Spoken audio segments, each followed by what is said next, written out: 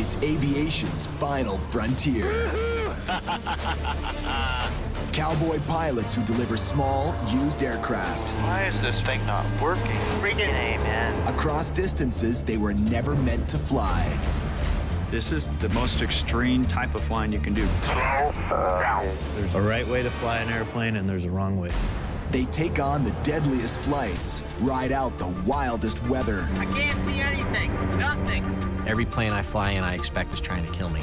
And do whatever it takes to survive.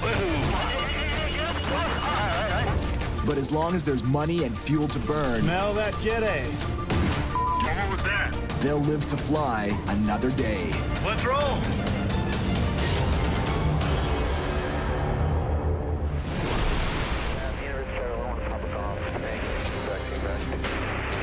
About 80 kilometers east of San Francisco, CB Aviation, this Corey?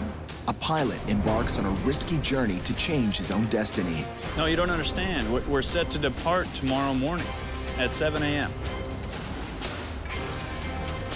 Corey Benson recently walked away from a lucrative car dealership to follow his passion for aviation.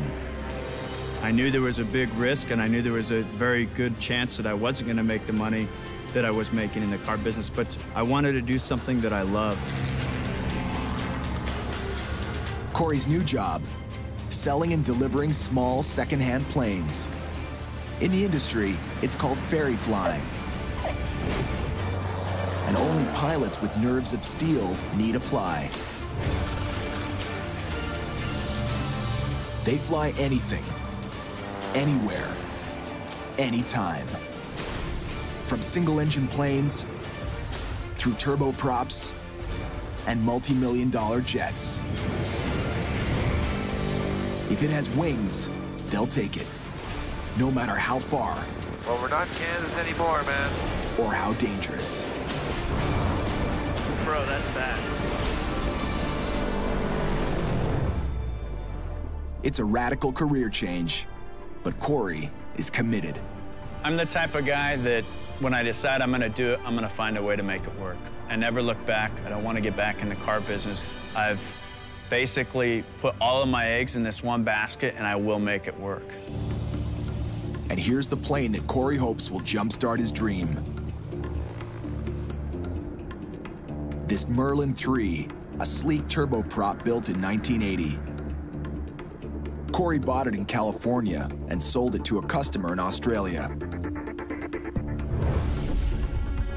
To pick up his check, he's gonna have to fly the plane on a treacherous journey across the Pacific Ocean.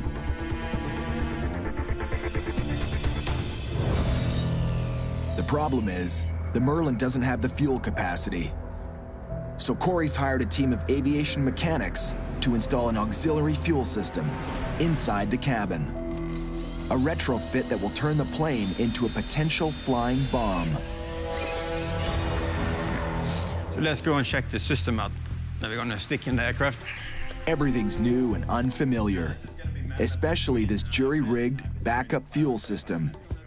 So let's say that you want to use the right tank first. What you do then is that you open this valve here, and you open this valve here. Okay. The fuel control panel was built with a mix of aircraft, automotive, and plumbing parts. Put this the way it should be, okay? It's gonna be this way. And these two aluminum tanks will be installed in the cockpit, each filled with over 300 liters of fuel. Let's disconnect this one here It really looks kind of rinky-dink. and put it on this side.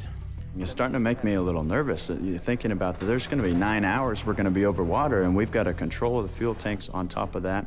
I want to make sure it works. I want to make sure it works right, and that we completely understand how to work this. So what happens if we had something with the airplane go wrong, where we lost power, where it wasn't powering either of the inverters? Let's say you lose these two here. You lose everything on the aircraft and pressurization. You don't want that, in trouble. That's one of the scariest part about being a ferry pilot, is you're in an unfamiliar airplane going somewhere very dangerous. Most of the people survive. You know, some of them die, of course, but most of them survive.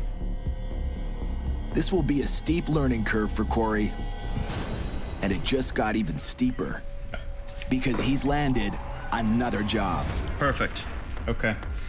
In the aircraft delivery business, you never know when the plane's going to be ready. Sometimes there's 2 or 3 flights that come together at the same time, which has happened here.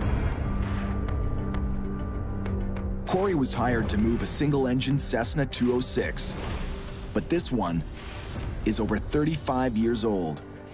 So he's hired a top-notch team to take on the flight for him. Well, you get a good feeling to see if she's ready to go across the water, which we need her to be ready to go across the water. So. Bob Rasky has logged over 23,000 hours in every kind of flying machine, from commercial airliners to fighter jets. I'll let you get up. Okay. You're younger and more agile, so. His co-pilot, Yasmina Platt, has a fraction of that experience. Just 600 hours in small planes. That looks good there. But she's hungry for more. Be here and going flying? Awesome. There's nothing better in the world than to go flying. Yeah, baby's gonna treat us well, right? You're gonna treat us good? This will be the trip of a lifetime. A flight over 10,000 kilometers long, from California to Poland, across the frigid waters of the North Atlantic. And they've never flown together. Clear, bro! This first test flight will be a great way to break the ice.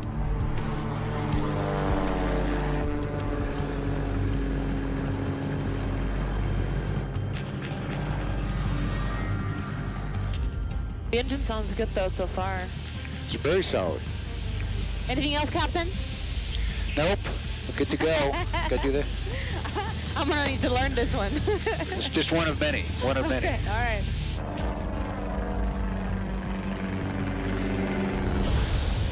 Whoa. But just minutes into the test flight, Look at that thing.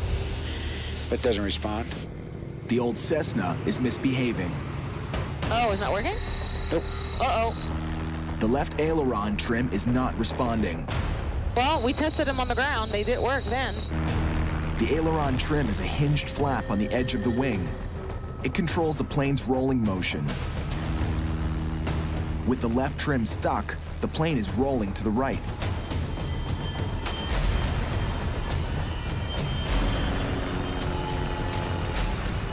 They're coming down. Okay, so descend. Bob decides to land. But he fights to control the plane.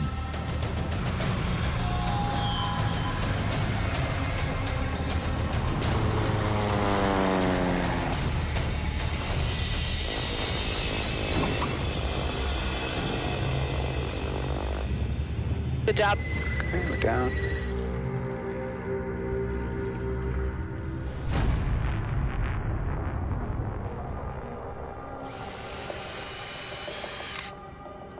Could just be old.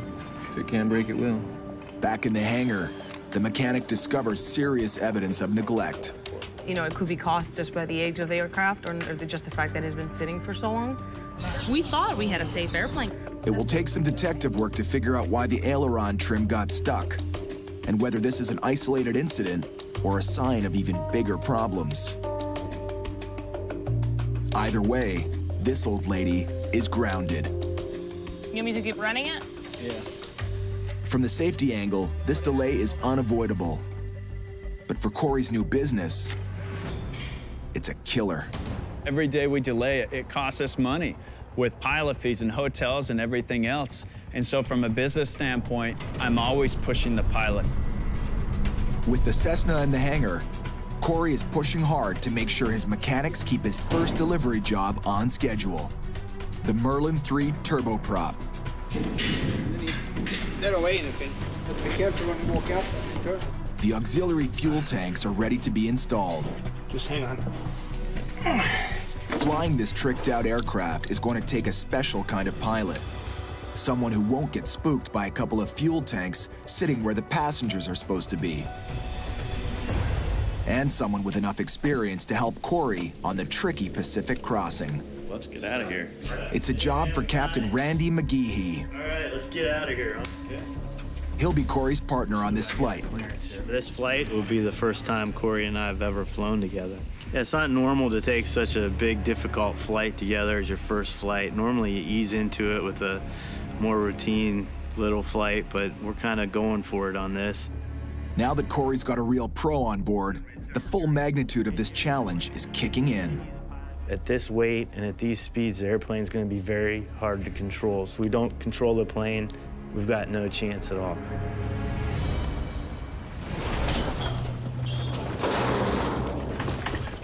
Most of the added weight is fuel. And now the tricky part, not to spill. Smell that Jet A. And with 2 extra fuel tanks as front row passengers, this plane delivery is definitely not business as usual. Now, this is the first time I've ever fueled an airplane from the inside.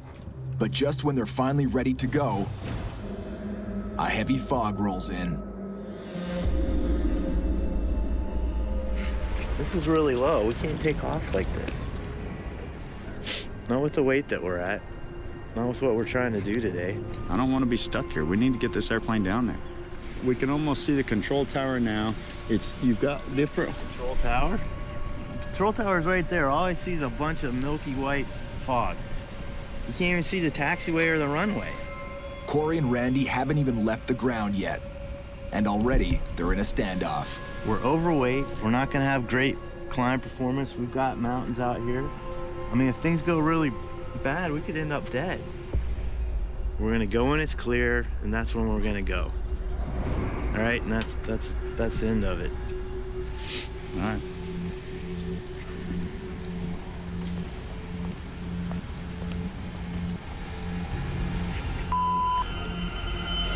We're not going to do any more of these flights. If it takes us months to get the airplanes to our clients, they're not going to want to buy anything from us, and then we'll end up going bankrupt. We need to get going now.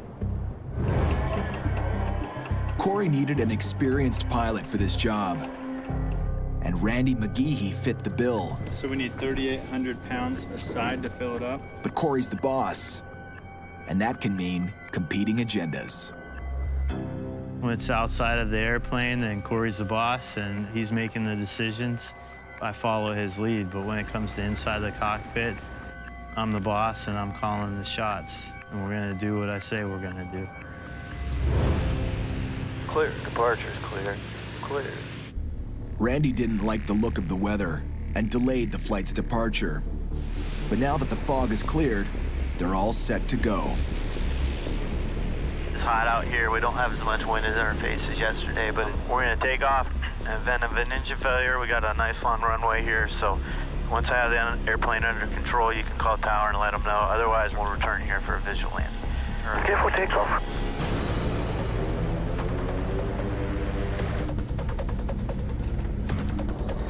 Just going to use all the runway we can. Normally, they'd be in the air by now, but they're halfway down the runway, and the plane isn't lifting off. 100.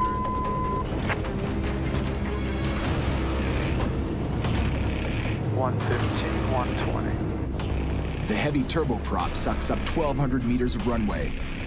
A lot more than it should.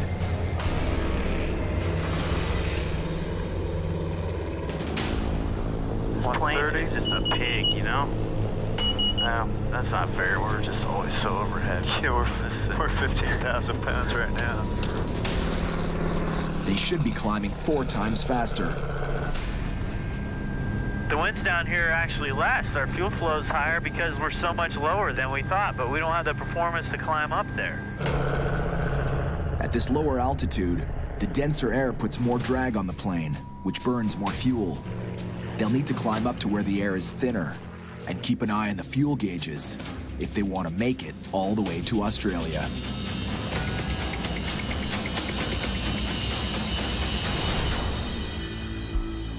Back in California, Corey's second delivery is running behind schedule. The aging Cessna still needs a little TLC before she can take off on the transatlantic trip to Poland. Okay, we're going where Bob is staying. And co-pilot Yasmina Platt takes advantage of the downtime to prepare for the dangerous journey ahead. I just want to see the survival equipment that he has. I'm a little worried about the weight and balance on the plane. The flying time from California to Poland is about 70 hours, going across the continental U.S. and above the icy waters of the North Atlantic Ocean. Oh my God. You're kidding me. We're taking all this? There's more. I just don't want to scare you. There's more? Absolutely, absolutely. Bob Rasky flies commercial airliners. But for 25 years, he was a U.S. Air Force instructor pilot, an F-16 flight lead, and a combat search and rescue pilot. Sure, okay, so like... He believes in coming prepared. See what we got here. I want to see, like, if we can prioritize some of this. Okay, I understand some of the stuff is required, right? Like the rafts and stuff, which we don't even have here, which that's going to take up a lot of weight and space, too. Because if it was single engine over the Atlantic, there were no options, you know? I think he is a little bit obsessed, but that's what he's trained for, and you got military training, which I didn't, you know. And he's probably been in situations where he might have gotten scared. We have to take the required items. Sure. And that's actually, a lot of these things are required items. Even a U.S. flag? Yes, even the U.S. flag, because this can give you motivation out there, give yourself a sense of, I'm gonna live, Wave it. I'm gonna make it, you know? Her concern is the airplane gets there on time, meeting a delivery schedule, and that's a very valid concern. My concern is the plane just gets there, period. In the North Atlantic, you know, with 10 to 20-foot seas, I mean, it's gonna be not easy to get that plane stopped straight ahead and just get out. I'm envisioning something hit and we may even go upside down. Right. And that's the training we've gone through. It's really kind of scaring me. For Yasmina, the idea of a crash landing in the North Atlantic has just become chillingly real. Once Bob started talking about, you know, we really need to take this and, you know, we're going to use this here, it just kind of started making me really very nervous, to be honest with you.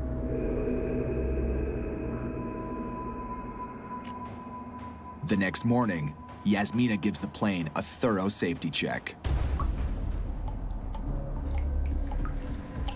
It's very serious. We're losing fuel.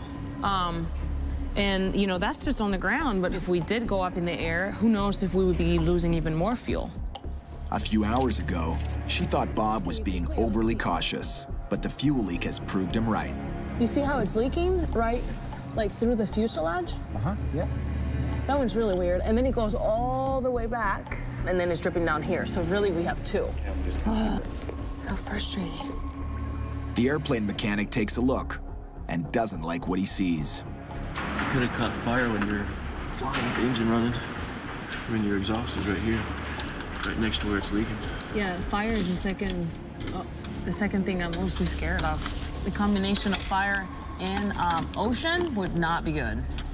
Yeah. Although, I think I would still put it down, because I think I would still rather go down in the ocean than be burned. Fixing this new problem means more delays. That's okay with Bob, because with his kind of experience, he's got nothing to prove. You know, fuel, hot, metal, not a good combo, so we don't play around with that. The plane's not going to move until it's fixed. I'm not under the clock. I don't have any pressure. We want to get plane, us, there safely. #1 goal. Almost 2,000 kilometers away off the coast of California, Corey and Randy are fast approaching the halfway point on the first leg of their journey. So, it's time to make a critical decision. Our fuel burn is higher by 500 to 600 pounds, which is half our reserves. One more strike and we're pretty much out of the game. We're really gonna have to consider turning around.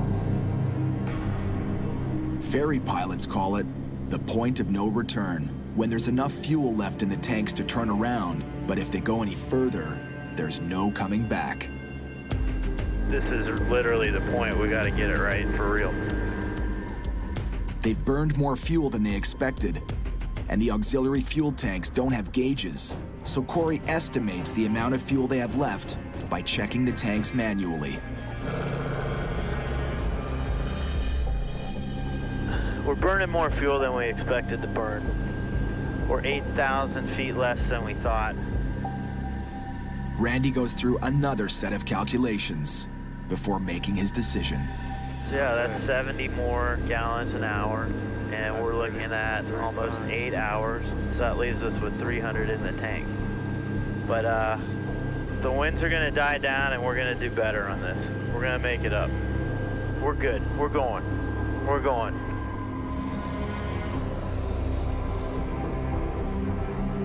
Randy's taking a calculated risk. But that's what this business is all about. And this time, it pays off. Today, at least, it looks like the Sharks won't be chowing down on ferry pilots for lunch. We're gonna make it, man. Nice job, El Capitan. And now, they're dropping into their first pit stop. Hawaii, here we come. Yeah, so we're gonna land with a little over an hour of fuel. Just a few hours ago, Corey wasn't so sure they were going to make it. Now, he's happy that he put Randy in the driver's seat. Gear coming down. Got the runway in sight. Slab set. Hydraulic pressures in the green. Prop sync is off.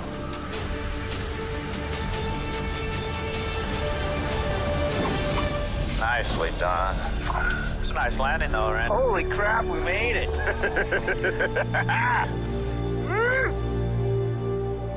Congratulations. All right, thank you. In Hawaii, they get the traditional greeting. But Corey and Randy are on the lookout for the gas man. I don't care if we got fuel spilling out. We don't care if you spill a little bit. We're gonna measure, we wanna get a precise amount of how much fuel he's putting in, both tanks, so we can then subtract how much fuel we burned over the first leg, and so we know exactly how much fuel we burned. They made the first leg from California to Hawaii with just 1 hour of fuel left in the tanks. Next stop, Pago Pago in American Samoa. And this time, they want to be dead sure they won't run out of fuel before they get there. Yeah, let's get out of here because I can tell the way the air feels, it's really hot and humid. So as the day progresses, that air's gonna heat up and those thunderstorms are building. Yeah, let's get the hell out of here.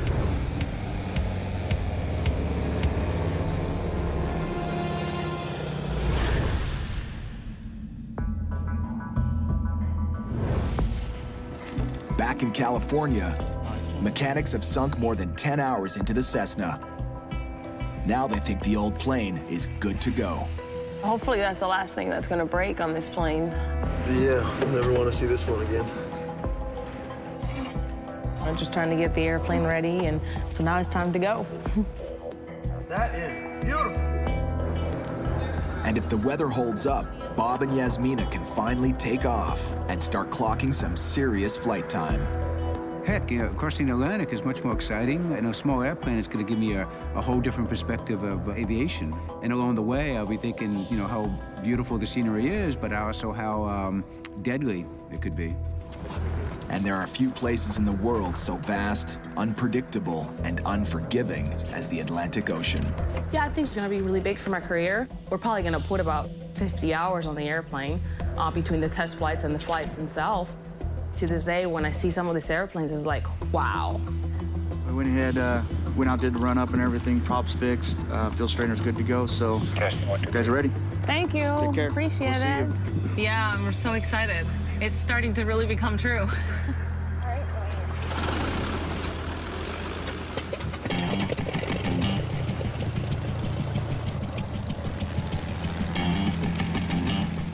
All right, we're good. Good to go? Good to go.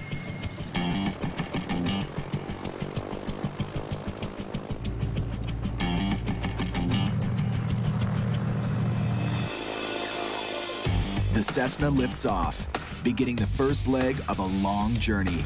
Destination, Poland, via the east coast of the United States. So engine sounds pretty strong, right? It does, I like it. It's gonna be like 7 hours, 6 hours, 7 hours of it. Yeah, so there's the Golden Gate. Wow, absolutely beautiful day in San Francisco Bay. Now look, if guys can make it from Alcatraz and swim to the shore and survive, then we can make it in the middle of the North Atlantic if we need to, Do you right? want to try it before we go? Like you would. 399 can take off from center one. Oh. Whoa. 20 minutes out, the old Cessna runs into a patch of rough air. Whoa. Still, we're getting to a turbine. Whoa. The first sign of trouble ahead. Whoa. Any rougher, these winds could do some serious damage. Okay, your seatbelt on? Good? Yep. Okay. Whoa. Bob decides to climb higher, hoping to escape the danger above the clouds. Hang on. Okay, going up to 1,000, right? Yes. Oh, hold on. This plane just can't climb, you know? I think after we top this one, we'll get a little better ride. Overweight and loaded down with fuel, the Cessna struggles to reach clear skies. Come on, baby. Bring us up there. This nice old machine. Hang in there. Cool. Okay. There we go. In the clear, in the clear. At this altitude, the aircraft is out of the danger zone. No, whoa, it's clear ahead now. Woo! I like it. 6,000 miles to go, okay? Yay! But all it takes is one short moment for everything to change. Oh, what's that, man? Okay, I got the airplane. Oh my God! As soon as they reach their cruising altitude, a heavy stream of fuel starts flowing out of the right wing. Hey, Center, this is 2192 Quebec. Go ahead. Yeah, we're gonna need to divert to Santa Barbara, the nearest airport right now. Is this an emergency? Yeah, we have, looks like a leaking fuel tank, 112 Quebec, unable forward, your souls on board. 2, souls on board. 112 Quebec, roger that. Heading's gonna take you to the south end for the airport. Leak, it's still running. I wish there was a way that we could stop it from coming in. The closest airport is in Santa Barbara, 10 minutes away. Yeah, I'm just concerned about electrical fire. Absolutely. That would just not be good at all. Fire in the air, a pilot's worst fear. And with fuel pouring out of the Cessna's tank, all it'll take is one spark to turn the cabin into a fireball. It's really, like, pretty bad. Okay, so it is leaking pretty good back there, okay? Yeah. Bob and Yasmina have to get their wheels on the ground before they're blown out of the sky. Okay, I got us going towards Santa Barbara right now. All right, and I have Santa Barbara on the GPS as well, so we can just, you know, use that. Okay. You got the airplane right? Out of the airplane, we're heading towards Santa Barbara. They're aiming for an emergency landing. So you know, since you are leaking fuel, we are going to roll the equipment for you. Okay, keep bringing me in.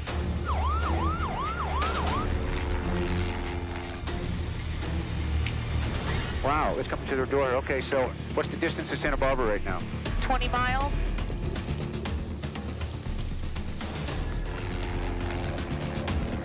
Will you be able to make the descent from your present position? We can. On the ground, emergency response units rush to the airstrip, preparing for the worst.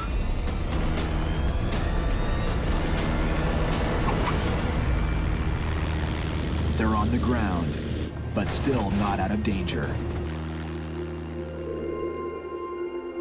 Bob unscrews the fuel cap to release pressure and explosive fumes from the tank. As the emergency crew takes over, Yasmina finally allows herself to think about how close they came to total disaster. This could have been really bad. We could have had an electrical fire in any, in a second. And imagine on top of that, it would have happened over the water. Now we're really screwed. Now we have an engine on fire, and the only place we can go is the water. That's all that you're thinking, really.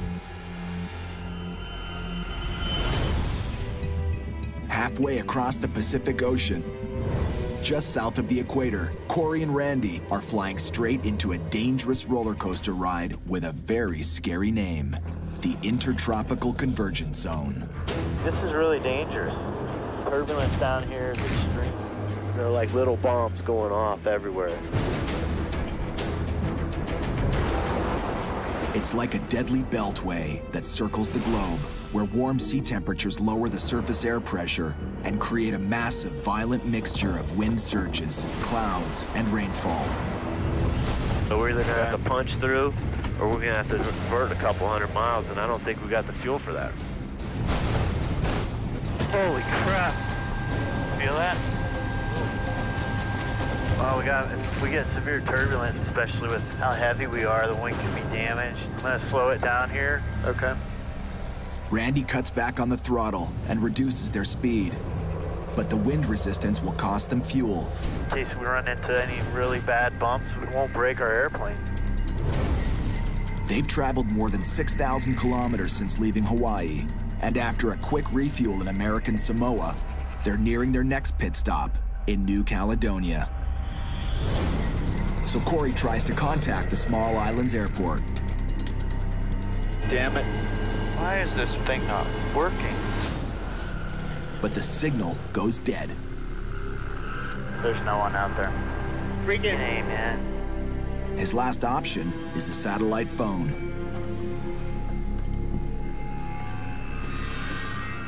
You're not gonna believe this. The runway's closed. Our runway at New Caledonia is closed? Are you messing with me? No, I'm not. She said that the runway's closed and it's not gonna be open until at least 0530. You're serious? Yeah, I'm dead serious. All right. I can't believe this. It's starting to look like Corey and Randy are flying on borrowed time. On the other side of the Pacific Ocean, back in California, the tired old Cessna with a leaky fuel tank is going in for yet another checkup. You can bring it over this way a little more. The leak forced Bob and Yasmina to make an emergency landing, but it could just as easily have blown them out of the sky. You see right where the nipple goes into it, see at the base? Right at The plane's two main fuel tanks are made of thick rubber and mounted inside each wing. Oh, yeah. Uh-oh. Yeah, no, the whole nipple is cracked off. You can really see it now. Here, it's supposed to be behind the strut, which would be a negative pressure area. That probably means the bladder is deteriorated inside, too, as well. The tank probably hadn't been kept full, so the tank is made out of rubber and it dries out. An old mothballed airplane coming out of storage can become a lethal booby trap for even the best of pilots. If it had happened over the Atlantic Ocean, it would have been ugly, because there's no place to land there. Our first impression of her, let's put it that way, is not very good. She just needs to treat us a little better. At this point, we're kind of low, you know, on energy and on confidence. Across the Pacific Ocean, above New Caledonia, pilots Randy McGeehee and Corey Benson are circling above a small airport. There's our island right there, huh? Runway is closed. They have no choice but to stay in the air and keep burning precious fuel. Close the runway in the middle of the ocean where we have no other options for maintenance. It didn't tell us until now. I don't want to sit out here and hold for an hour and find out that they're not going to open it. Randy and Corey have no idea why the landing strip is closed. If there's a problem with the runway, ground control is not saying. Really puts a lot of stress on us. I mean, with this runway down, we have to divert. All of a sudden, fuel, where we're sitting nice and fat with it, all of a sudden it becomes a major issue. So Randy radios in a request. We'd like to descend for landing, 300 Alpha Lima. So, what are your intentions? We'd like to descend for landing, 300 Alpha Lima.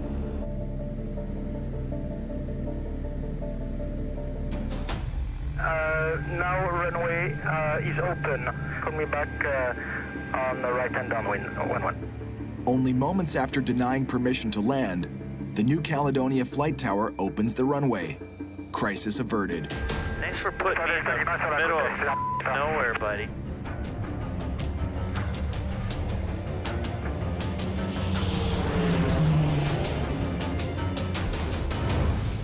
An ocean away on the west coast of the United States.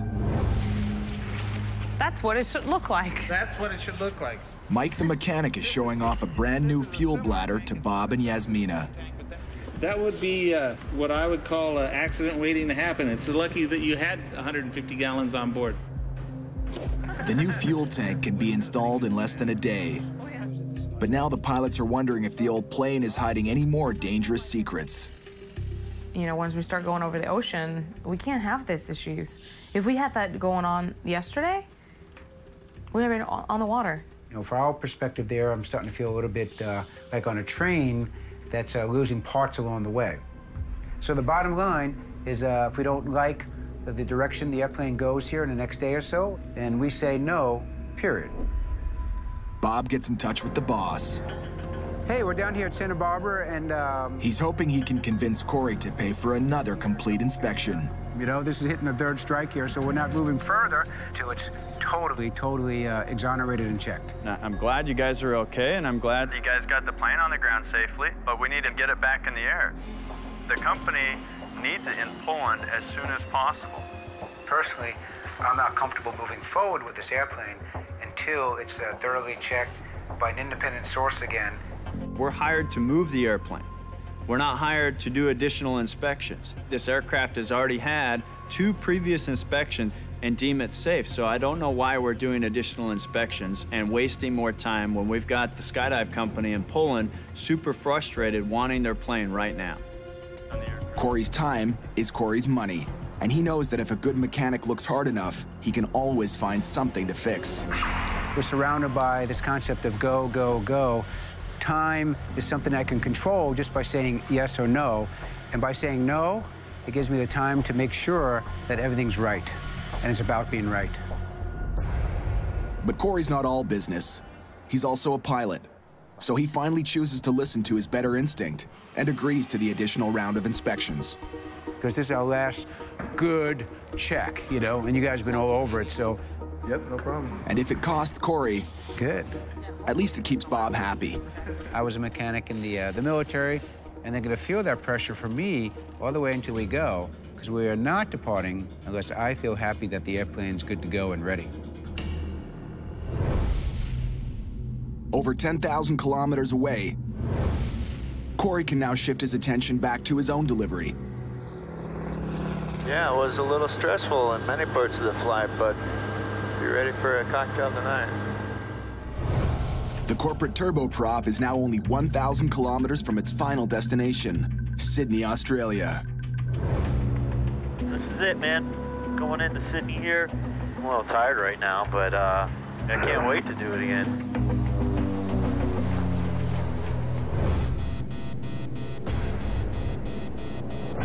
Holy crap, that's not good.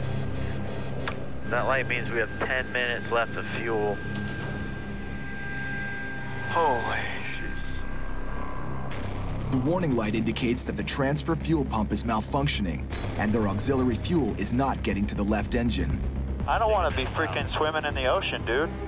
They have 10 minutes of fuel left in that engine. When it runs dry, the engine will fail. We're expecting the left side, that's going to be this switch. The fuel shut-off switch, we're going to close. Hydraulic shut-off switch, close.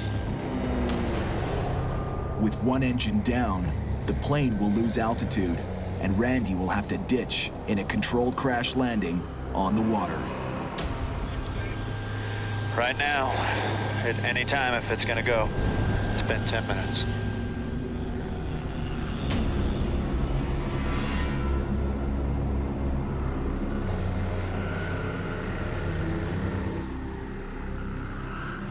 Okay, fuel pressure steady. Fuel flow steady. All indications are normal right now.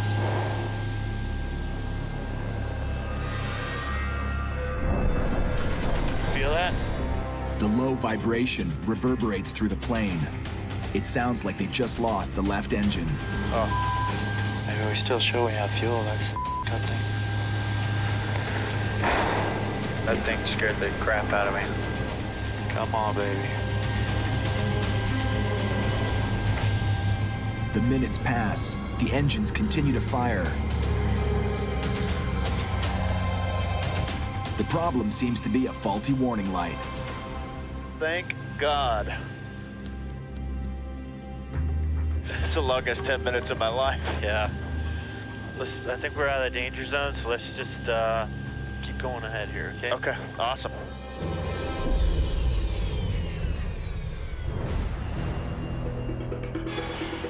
Back in the United States, a leaky fuel tank has been replaced. And now Bob and Yasmina think they might be able to coax the old plane into taking off and heading out for the long haul across the ocean. So Mike and Kim, would you take this airplane to Poland now when it leaves the hangar? Sure. The two pilots have been trying to put California in their rearview mirror for over a week now. it's good to catch all these things before we go, because my confidence goes better now. And I'll tell you, once we make it to Midland with no issues, then I'll feel even better. Well, we still got 3,000 miles to go. It's a long leg. Another issue in this next leg, that's probably it for me.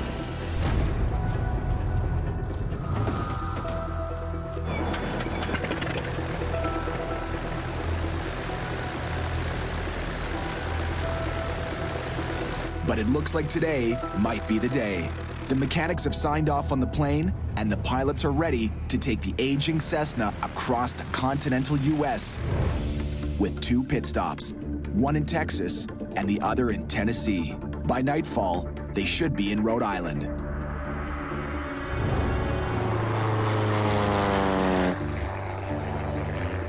I'm just to the point that it's like I value my life more than one trip, so we'll see what happens, but hopefully, you know, we don't have any more issues with it. On the other side of the Pacific Ocean.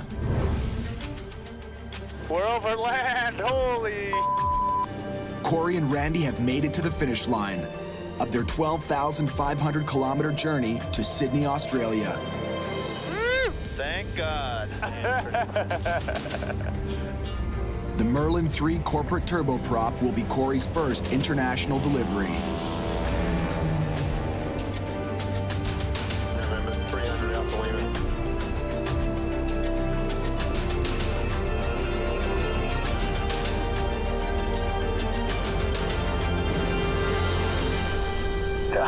Nicely done. Woohoo! Corey knows he couldn't have done it without Randy. People can say whatever they want about it. I mean, you and I did it. We brought this thing across an ocean. Fuel problems, airplane problems, weather problems, with just little teeny postage stamps of land in between. A plane that's not made to do that. And we did it, you know? What a trip. I feel great. I got goosebumps right now. It's a fun trip, great trip, good to be here. It's an adventure of a lifetime. Minutes after touchdown, Corey gets ready to meet a happy customer. And for the first time since he took off, he's starting to feel confident that his new business is going to fly. Very excited to see this airplane. I can't wait to see his face. He's going to be very happy with it. This airplane, all in all, is a very nice aircraft. Wow! I think it exceeds all of his expectations. Thanks so much. It's going to sit on my desk. Thanks, guys. Yeah. Hope it was worth the wait there, you know? I thought it was just going to be, you know, sit up there and set the autopilot and read a magazine and hang out. And that definitely was not the case. This trip is probably one of the most dangerous trips you can do.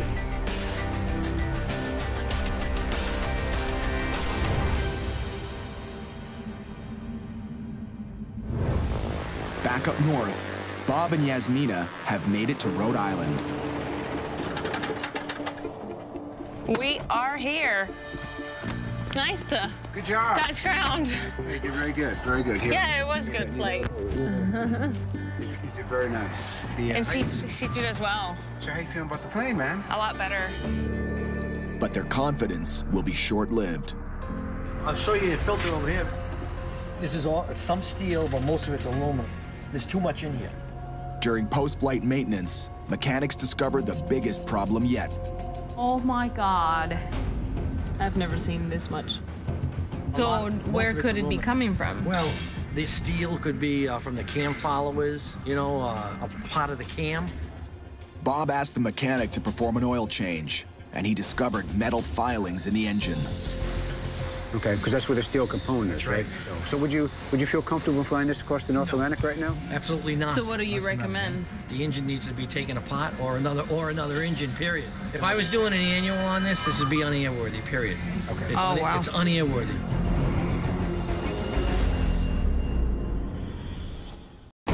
It's aviation's final frontier.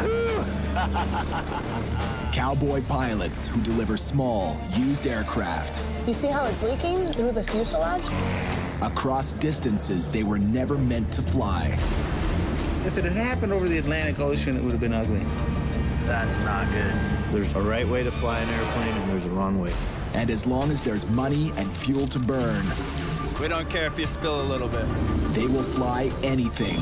To this day, when I see some of these airplanes, it's like, wow. Anywhere. I took that plane where it was never meant to go. Anytime. Holy crap, I made it.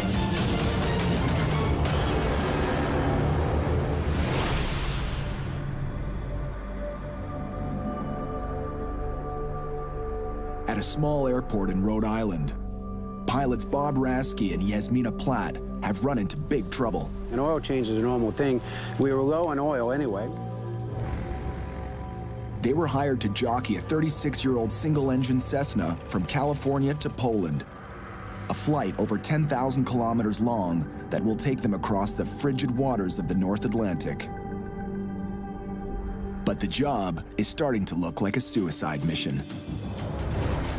First, it was the left flap. Whoa. Look at that thing. Oh, it's not working? Nope.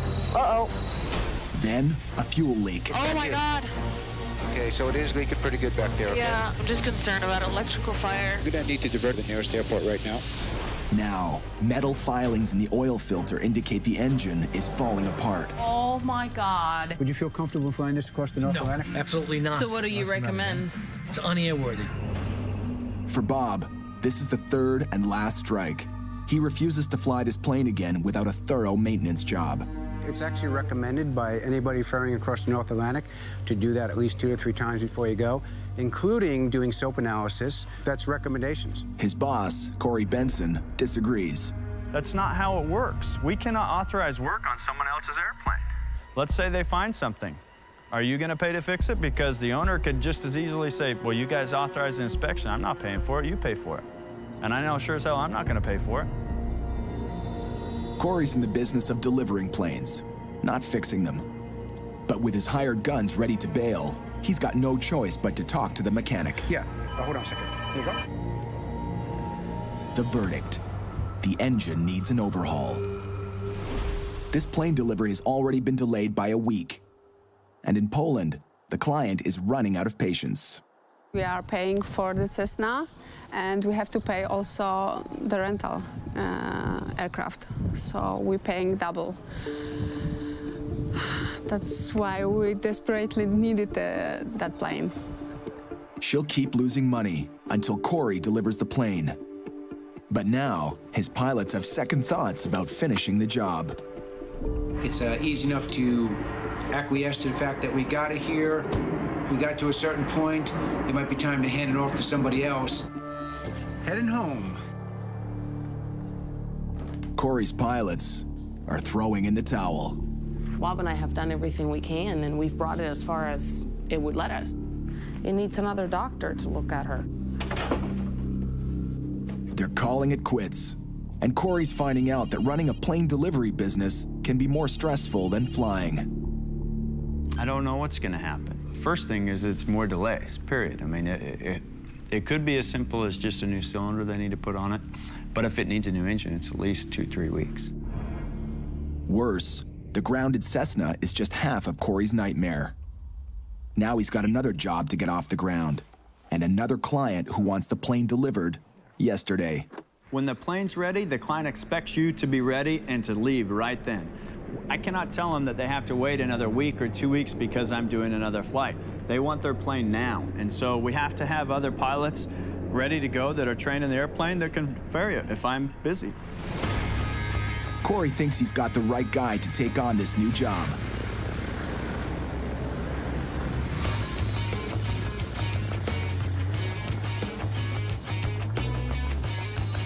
Kerry McCauley owns a skydiving school in Wisconsin.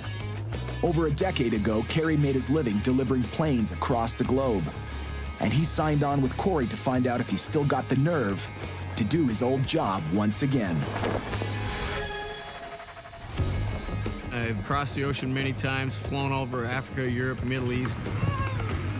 If I screw this one up, all the people that know me and have heard all my glorious stories over the years are going to be snickering behind my back or to my face.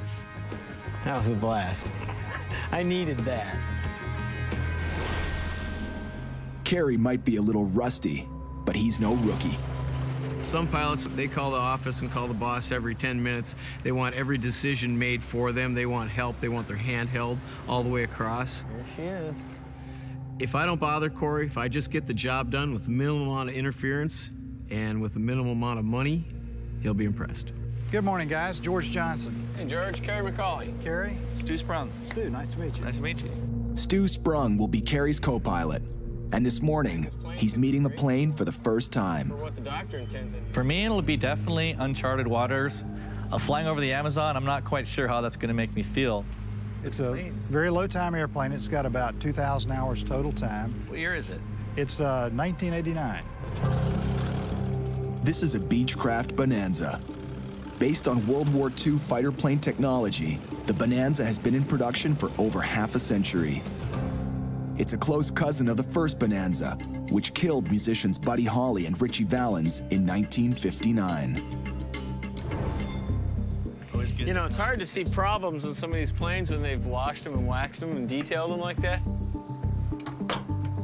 Flying a plane for someone else is a lot like a high-altitude blind date. The pilots never really know what they're getting into. People have told us this is a great plane, it's in great condition, fresh out of its annual inspection, but I need to see for myself. And sometimes, even the best airplanes have a dirty little secret. You hear that? It sounds like something's rubbing. Yeah, it's loudest right here. Last thing is we need is for one of those rods to wear all the way through, and we're halfway over Brazil. They'll need to get this fixed before they can take off. They've got a long flight ahead. Almost 8,000 kilometers from Greensboro, North Carolina, to Porto Alegre in Brazil. So you're saying from St. Bart's to Grenada to Georgetown, and you want to make Macapa in the same day? That's going to be tough. That would have to be a perfect day. That's about 1,400 miles. And according to the latest forecasts, the only thing perfect about the upcoming weather is a perfect storm. A monster hurricane lurking on the outskirts of Kerry and Stu's flight path. We don't need to have the whole conversation about being pessimistic. We're optimistic. We're going to make it. I'm going to do a parallel plan. I'm going to call it the realistic plan. Stu knows that flight plans almost always change. But what's really bugging him is a problem that he can't fix. It just irritates me to even have to even think about it. I mean, ain't that the way it goes? You know, the one big key commitment you have. Stu is a retired firefighter. Every year since the 9/11 terror attacks, he's joined his fellow firefighters for a memorial. And he took this job on one condition, that he could be in New York City for the 10th anniversary. That was a very devastating time. I worked there with the New York City firefighters. Some of my best friends were New York City firefighters that passed away that day. We made a pledge never to forget. And so if I'm not there because I'm flying an aircraft to Brazil, it'll tear away at me. I just don't even want to have to deal with that. We're a team. Take care of each other. And your well-being is my well-being. That's true. So let's talk about both our well-beings in this freaking hurricane that's bearing down on us. A hurricane of this size could shatter a small plane in a few seconds. So the only way to survive it is to find a way around it. We better boogie. Nice. Yeah. If Stu has any chance to make it back to New York in time, they have to get to the first stop before the hurricane. Game plan is just trying to get ahead of it. The irony is if to beat the hurricane, we have to fly right at it.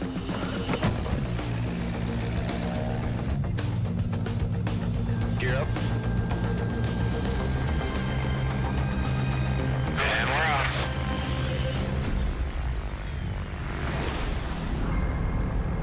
In Rhode Island, the delivery of a 36-year-old Cessna 206 is in jeopardy. And Corey Benson is here because his pilots walked out. Now the boss has no choice but to finish the job himself. I had to drop everything to get out here and finish the flight. So it's frustrating, but my company's reputation is riding on this flight. I got to get the aircraft there. Hey, Joe. Corey Benson. Nice to meet you. Nice to meet you. Randy McGee. Welcome to Rhode Island. Nice. Corey's convinced his friend and expert pilot, Randy McGeehee, to lend him a hand. This isn't the first time Randy has been a lifesaver. He piloted Corey's first delivery, a dangerous flight from California to Australia. Whoa, slow it down here, okay, in case we run into any bad bumps, we won't break our airplane. Things got a little bumpy over the Pacific. That light means we have 10 minutes left of fuel. I don't want to be freaking swimming in the ocean, dude. They both lived to tell the tale. Holy crap, we made it! And now, Randy's back for more. How's she look? She looks pretty good now. I mean, we've changed the engine in it. As far as used engines go, it's about the best you're gonna get. I did everything I could, test flying it, running it on the ground. It's all yours now. All right, thanks a lot. Hey, thanks, Joe, appreciate it. The refurbished engine might give the plane a second life, or turn this trip into the last fatal flight. The plane definitely had some major issues, and that's a big red warning light walking into this situation. But I can't let that cloud my evaluation of the airplane right now as the airplane sits there. When Corey and Randy leave Rhode Island, they'll begin a deadly game of hopscotch to get to Poland, landing on remote airstrips when their fuel runs low over the cold North Atlantic, where even a small storm can turn the little airplane into a cocktail shaker. That's why both pilots signed up for a 2-day survival course before the flight. All right, once you sit down, grab your seatbelt. Yeah, it's a little bit of excitement with some nervousness mixed in there. Yeah, for sure. You're gonna hear me say ditching, ditching, ditching. Ditching is the controlled landing of a plane on water. But for the pilots, it's code for life or death. We're gonna lower down underwater and submerge. Great reference point for you to use to find that jettison handle is a reference right off of your knee. It won't do any good to survive the impact if they can't get out of the plane. And if they don't find that jettison handle, they might never get out.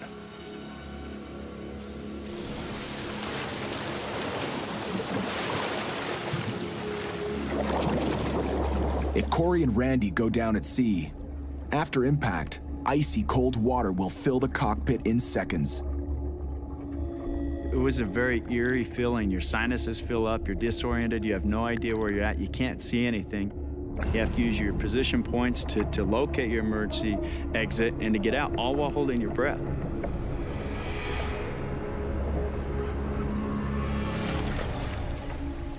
And if you got in there and didn't have a plan, didn't know what you're doing, I don't think you'd make it. I can feel that little bit of fear or panic start to creep in a little bit, and it's not a good feeling at all. While the going is still good, Corey wants to take off. If we wait a few more hours, there'll just be embedded thunderstorms in the clouds. So we've got a window of just a short time to get off the ground to be able to make our destination where we'll be stuck somewhere. Ready, cowboy? I'm ready.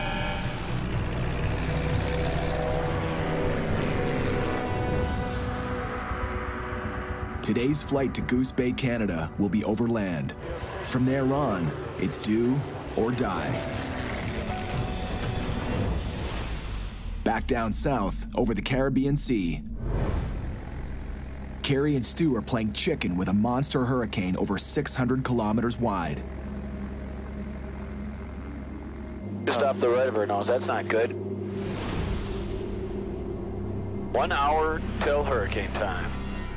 Carrie's gambling the Beechcraft Bonanza can outrun the storm and leave disaster in his rearview mirror. Got a couple of lightning strikes on the storm scope, yep.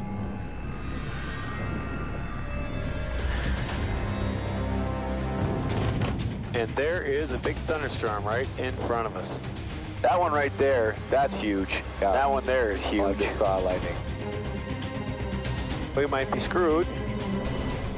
If they can beat the storm, Stu has a chance to make it back to New York for the 9/11 memorial of the terror attacks. If this hurricane delays us by a day, then I'm going to be left with having to make a very difficult decision on whether I can complete the trip or possibly not go to New York. There's some pretty serious airplanes that have been destroyed in the air. just by thunderstorm stuff, not a category 2 or 3 hurricane. We got to be careful too, though, because we're losing daylight. Yeah. If we go off course too far, we're going to get there after dark. The 6-cylinder engine powers the Bonanza to a top speed of over 300 kilometers per hour, and they're knocking off some serious mileage. But their flight path is starting to look like a kamikaze mission.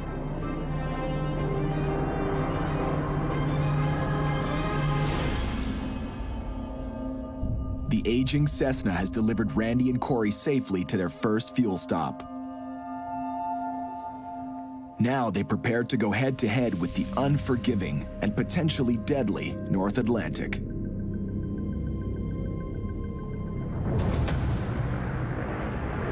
Well, Capitan, here we go. Here we go. Dude, my stomach's turning a little bit. What do you mean by that? You feeling all right, man? Putting on these survival suits brings home the danger.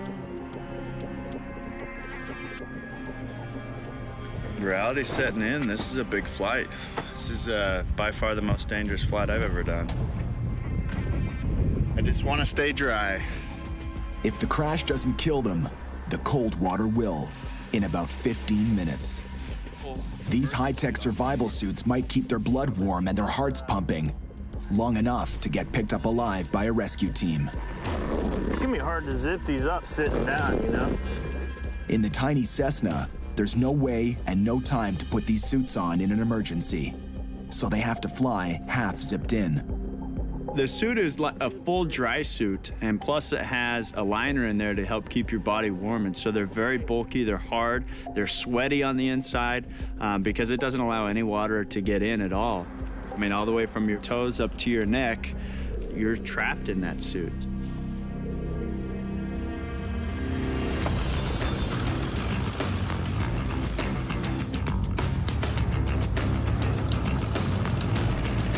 All right, she's climbing nicely. This is no dress rehearsal.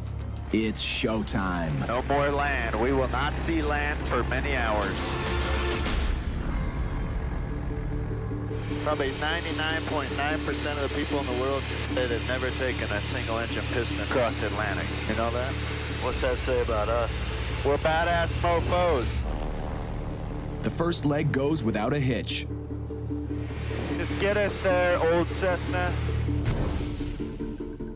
They dropped in on a Greenland airstrip and refueled.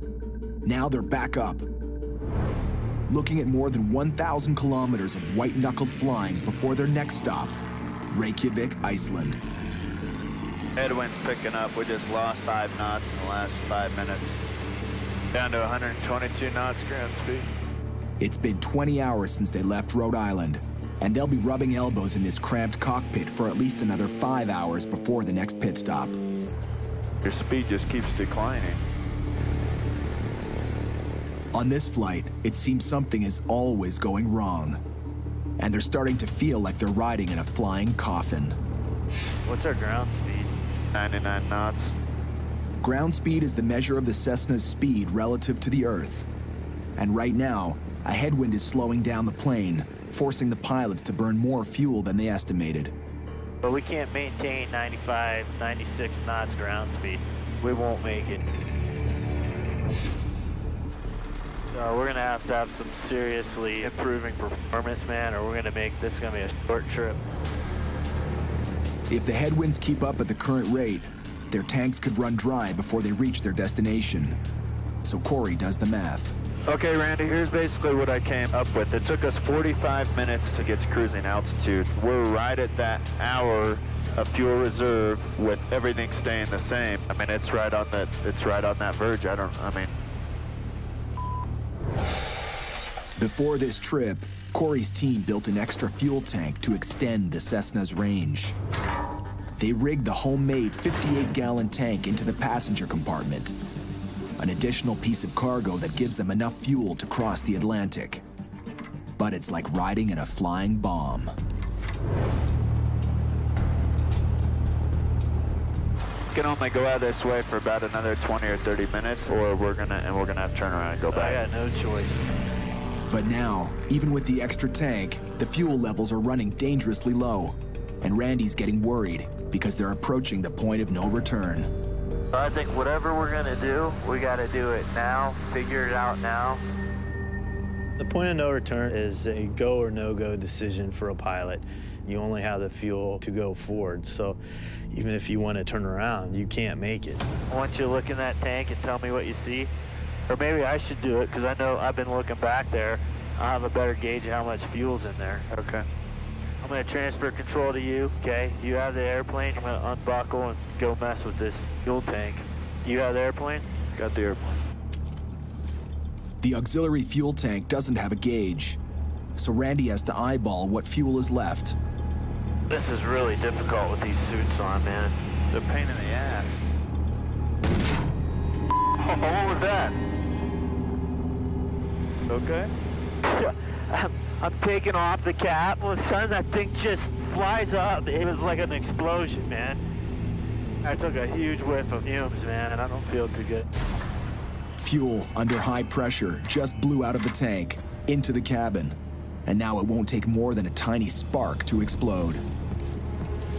If I could choose one way not to die, I don't want to be burned to death. I think it's awful. And in an airplane, if you have a fire, it's something that can kill you very quickly, and there's nothing you can do. Those fumes were nasty. All the electronics we got in here, fuel will burn, the vapors explode, and geez, we gotta be careful, man. We gotta keep this thing well ventilated. Randy cracks open a window to clear out the gas fumes.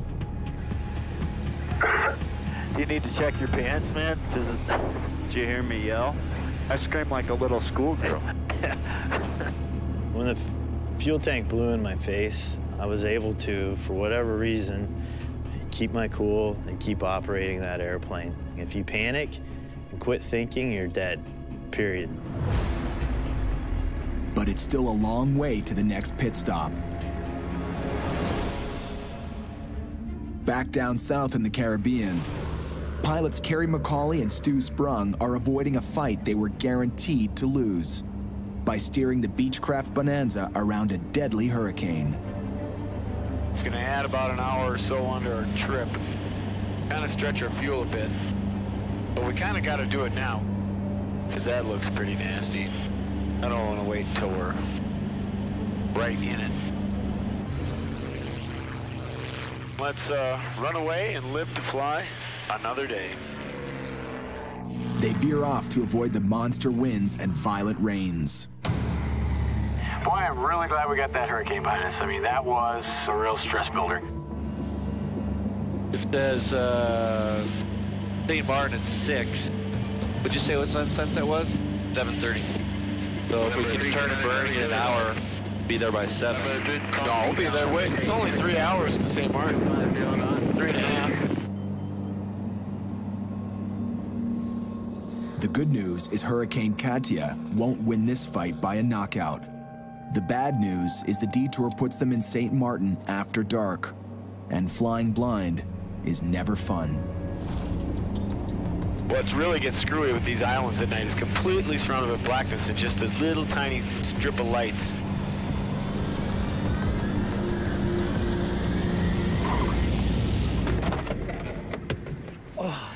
St. Martin, finally. Hurricane missed you guys, huh? We're always great when they're lucky when they miss us. Kind of wanted to see it. I want to get a little closer. But yeah, it's not my airplane, so I should probably take good care of it. The owner might not appreciate hurricane damage. That's right. A safe landing makes any day a good day. But Stu has other things and places on his mind. Something will jam us up.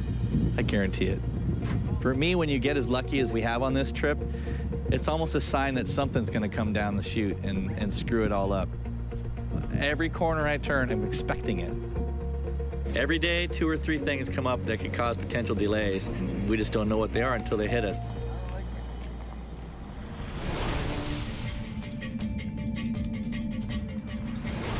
Back up north, Corey and Randy are approaching Iceland with 30 minutes of fuel to spare and enough fumes in their jury-rigged tank to blow them halfway to the moon.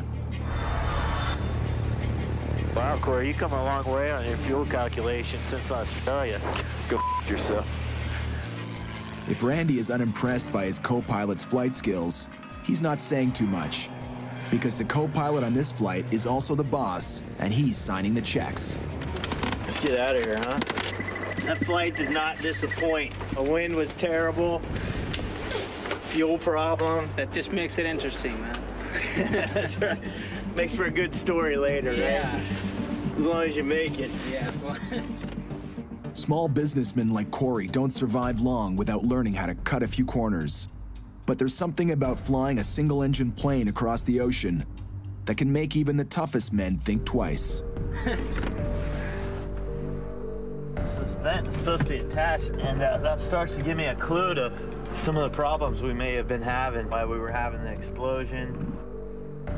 Something not right with that. We gotta get a mechanic to take a look at that. If the tank of extra fuel blew its top because it wasn't venting properly, Randy doesn't want that to happen again. It doesn't look good. This thing is really up. And something you can fix quickly, you think? Well, no, not quickly. You know, we're really trying to get out of here. Yeah, I believe that. So. Randy and the mechanic both know they'll need at least a day or more to make the fix and to do it right. But for Corey, it's another crippling setback. He's over a month behind on the delivery of this plane. His reputation is on the line. We got to get the plane to the client, and there's a chance we're going to be here 3 or 4 days. As for Randy, he's willing to do whatever it takes to deliver the plane safely, even if it means pulling rank on his co-pilot and boss.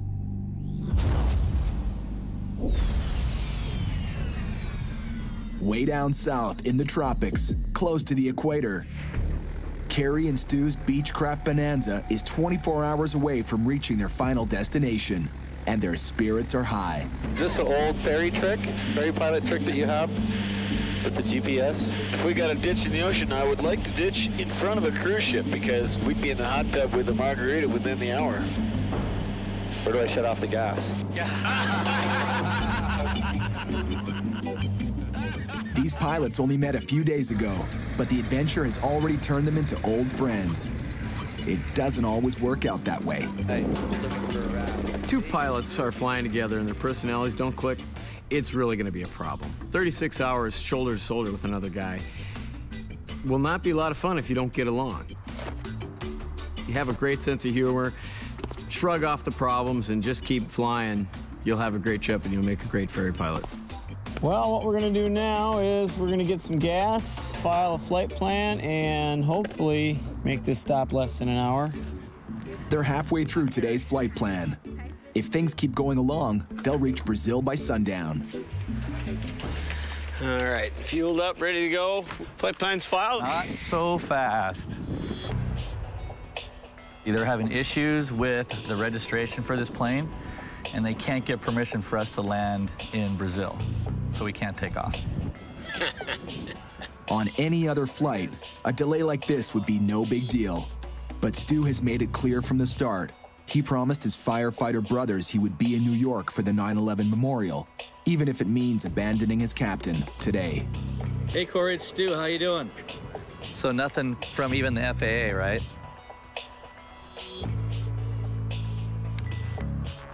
This should have been done 2 weeks ago. Why do they wait till we're moments from entering Brazil to say, oh, hey, by the way, we... Literally about to take off. Why boss Corey didn't get the Brazilian paperwork done is a mystery. But if Stu bails out now, Corey will need a lot more than paperwork. He'll need a new pilot. This is the delay that can't happen. This is not a small leg. It's not a leg that we can make up the next day. This is a whole day right here, down the tubes. We did make it through a hurricane, but we can't make it through Brazilian paperwork. No pilot lands in a foreign country without permission, unless he's looking for free room and board. Yeah, I don't feel like going to the Brazilian jail. The only thing about that is they'll probably only take one of us to jail. Yeah, but they always take the pretty one. I'll make sure, I'll bring you some smokes in prison. Boy, I love you, man. You're always thinking of me, my well-being. I know. How can you make me comfortable in a Brazilian prison? Man, I'm touched. I'm so touched that you were thinking of me. How's it going? All that's left to do is kill time in town and hope for news from the office before it's too late. Oh, Gary, you're gonna love this. What? It's currently Independence Day in Brazil. So I'm having a hard time getting in touch with anybody. No way. But Stu doesn't have to say what they both know all too well. Time is running out fast.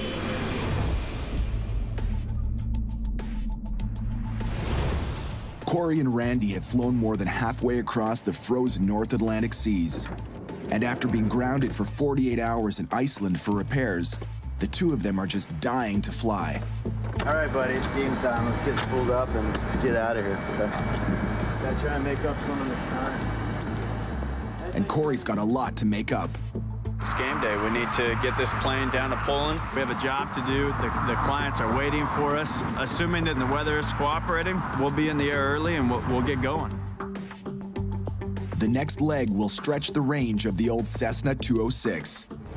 Once again, they'll be relying on that homemade fuel tank. And Randy wants to make sure it doesn't explode again. This flight's no joke. We've got about 600 miles of open ocean. We can't let down our guard now, because if this flight's taught you anything, the unexpected is gonna happen.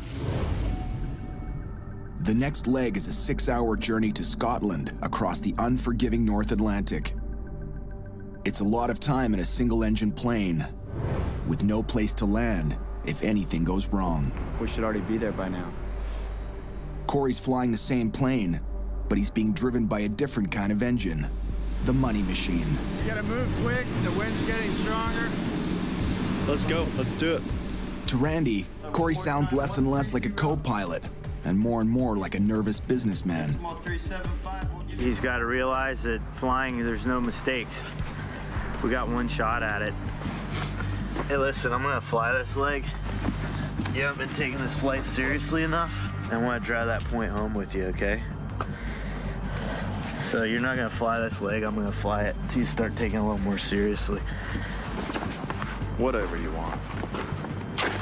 Corey might be the boss, but Randy puts his foot down. This is one business where a shortcut can lead to disaster. Got our checklist? Seatbelts, doors, and locks.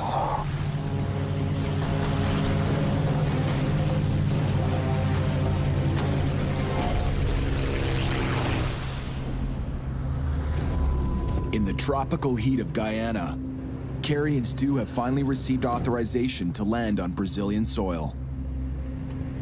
We've gotten the proper paperwork. CV was able to pull a rabbit out of the hat. They're a full day behind schedule, and Stu's appointment with the New York 9/11 Memorial is coming up fast. All right, let's get this show on the road. Today doesn't go perfect. He's not going to be able to finish the trip and get to New York on time. You're up. You're up. Carrie is determined to do whatever it takes to make Stu finish the job.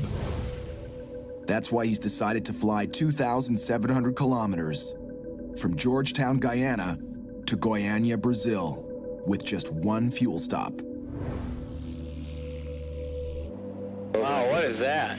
Looks like a huge, there's a cliff huge cliff and some, wow, this is cool. This is the kind of flight that can remind even the most jaded pilot why he fell in love with flying. Look at this, holy cow. That's huge. The whole thing just looks like it's out of the Lost World or something. Look at that. Wow. Unbelievable. Pretty impressive. Oh my God, awesome. You know, this is why I ferry fly. Who else gets a chance to do this?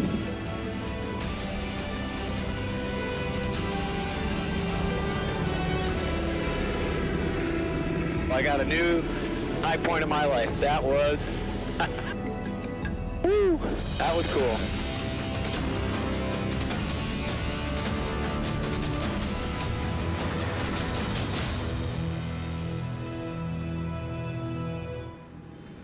Over 1,000 kilometers later, they drop into Macapá for refueling and customs clearance. But there's a problem. Él habla inglés. Es más tarde para customs. Mañana. Mais ou menos. Customs apparently is closed for the day, so that's can't be done. The runway is closed from 8 to noon for they're working on the runway, 8 to noon tomorrow. It's like, really? I mean... It's the bad news Stu had feared all along. I have to say I'm a little speechless right now. There's no effing way I'm gonna be able to make it from here to anywhere else and make it to New York. This is my last stop. I'm done. For Stu, this flight is over. But he still has to break the news to his boss, Corey, who's now flying as co-pilot on the flight to Poland. It's the big blow that we were hoping wouldn't happen. Up north, Corey and Randy reach the Green Highlands of Scotland.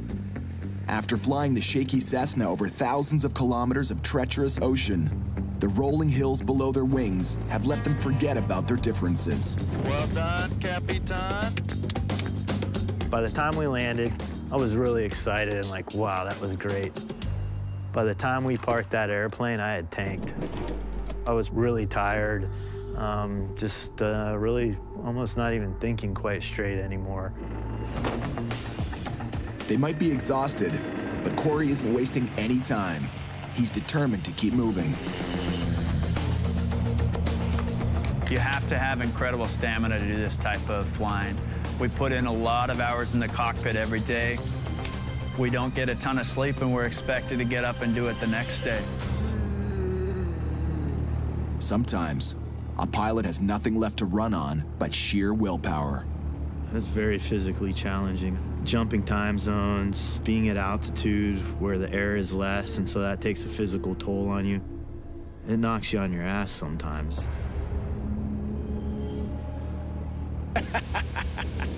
That was a good one, dude. Man, I'm like fighting it hard over here. Corey wants to be in Poland before sunset. Next is the final destination into Poland. It's a little grass strip that we're going to be delivering the airplane to, so we've got to hurry and turn and burn and get it there. So, almost done. One more leg left. That gives them just 2 hours to get the Cessna ready for takeoff. But Randy has just discovered they might need a little more time. We have a strut problem. Our strut's starting to give us some issues, so need a few minutes to think it over and do a little further investigation on the airplane and a little closer look at the weather, and then I'll make a decision whether we're going to go or not. The strut connecting to the front landing gear is leaking oil. It's not bad enough to ground the Cessna, but if landing conditions aren't perfect, on touchdown, it could make the plane hard to handle, and Randy isn't going to chance it. At our destination, which I just found out is a grass field, we're supposed to have rain showers and winds gusting 20 knots, gusting to 35 knots. That may keep us here for another day. Randy knows that even without the faulty strut, a soggy runway and a strong crosswind could snap the Cessna's landing gear. Right now, we're not sure the plane's ready, and we're not sure the weather's going to be good enough, so. We need to get going, though. I mean, we have to get it there tonight. We don't have to do anything. If it gets too late, we'll just have to stay. Corey may be the boss, but Randy's word is law, and he's not backing down.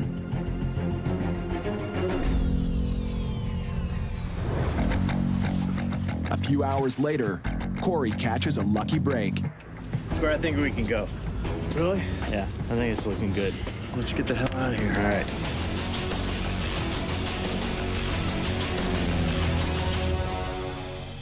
The weather cleared, so Randy said okay to setting out on the final leg to Poland. Randy, it's going to be interesting when we land here in a couple minutes. I know, man. We don't know what to expect. I mean, she could be really upset with us. She could be really happy. We don't know. Now that they'll be landing soon, their thoughts have turned to their last and potentially biggest problem. One hard-nosed, no-nonsense Polish customer. I think she's just extremely frustrated with the situation because this plane was supposed to be here almost a month ago. Hey, Corey, we're almost there. Let's do it right. All right, boss. There is a concrete strip right there. The concrete runway should be a lot safer than a dirt strip. Yeah, it's concrete, but it's all broken up. It's pretty cracked. But there's only one way to find out if the leaky strut can absorb the shock of a bumpy landing. And now that the new owner is watching their final approach, they'd better put on a good show. All right, Corey, this is it. Speed's looking good. Everything's looking good. Let's hope this runway surface is good.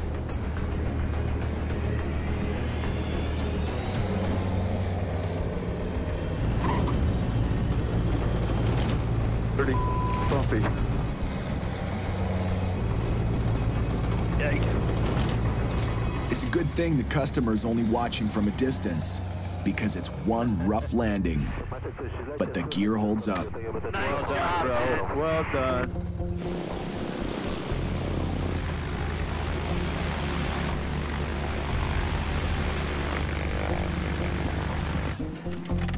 Hello. Congratulations, we finally got it here for you. There's the keys. Thank you so much. How are you? I'm Corey Benson. Fine. Nice Hello, to meet you. Nice to meet you. We brought you a little present. Thank you. As well as the plane that you've been waiting for forever, This huh? is my present. Yeah. Her skydiving school has been hemorrhaging money on the rental of another plane. But now that she's got her Cessna, she'll soon be out of the red. And that means Corey finally has a happy customer. We definitely went through a lot for him, and you know, that's our job, and we're happy to do it. Well, it's better late than never. We got her here safely. When we finally land and they're frustrated because it's a few days late, it's like, wait a minute, we just put our lives in our hand. We just crossed the ocean in a single engine piston, and come on.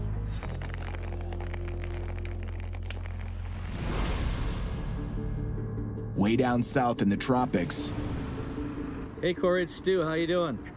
Carrie and Stu's mad race against time has come to an abrupt stop. We just landed in Macapá. Customs was closed early, so we can't do any customs until tomorrow morning at 8. And the runway is closed for maintenance from 8 until noon tomorrow. Stu is on the phone with boss Corey, who's just landed in Poland, and he's giving Corey the bad news. He's bailing out. That basically kills it, so yeah, I'd be committed to leaving from here. So you're gonna come all the way down here to take my spot? Stu is going to New York to the 9/11 memorial, and Corey is flying into Macapá to replace him, which means Carrie is temporarily grounded. You're kidding me. Oh, shit. Am I forbidden to continue on? Can I meet him at the next stop? I mean, for me to sit here with a good airplane and...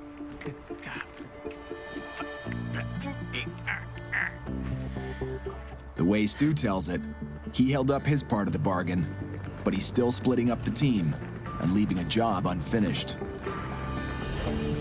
It's tough for me to leave you because I'm worried that it's leaving you stranded. Don't worry about me. I'll be all right. Yeah, it'll probably be easier. I won't have to listen to your boring stories.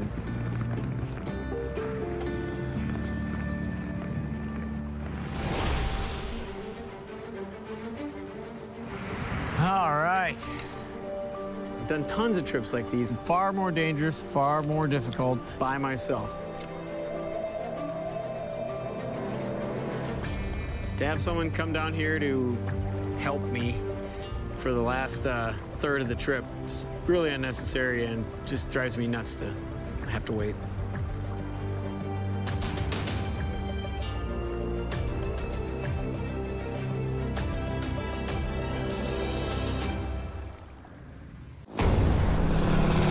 It's aviation's final frontier. Cowboy pilots who deliver small, used aircraft. Why is this thing not working? Freaking A, man. Across distances they were never meant to fly. The most extreme type of flying you can do.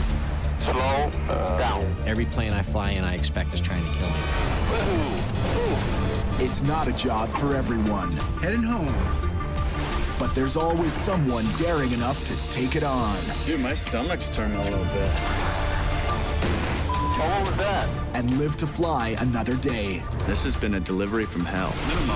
Minimums. Too low. Terrain. This is my last stop. I'm done.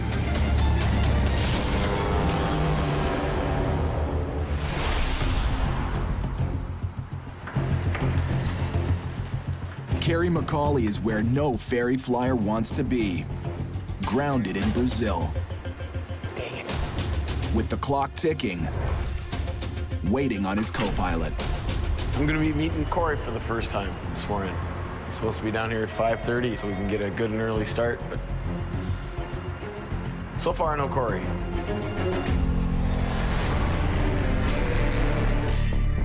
Kerry's flown almost 2/3 of this trip with another pilot. I would like to ditch in front of a cruise ship because we'd be in the hot tub with a margarita within the hour. Where do I shut off the gas?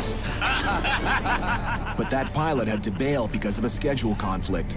I'm done. This is the end of the line. And for Kerry, the only thing worse is finding out the replacement is a guy he's never even met, his boss. You're gonna come all the way down here to take my spot? I've done tons of trips like these all by myself. And far more dangerous, far more difficult. To have someone come down here to help me, it just drives me nuts. Hey, good morning. Good morning. Speak Corey. How we doing? Pretty good, pretty good. As company owner, Corey Benson's priority is keeping customers on side by delivering on time. And Kerry's already one step ahead. The airport closes at 8, from 8 to noon. We're either out here by 8, and we're staying. Let's go around the hill on that side.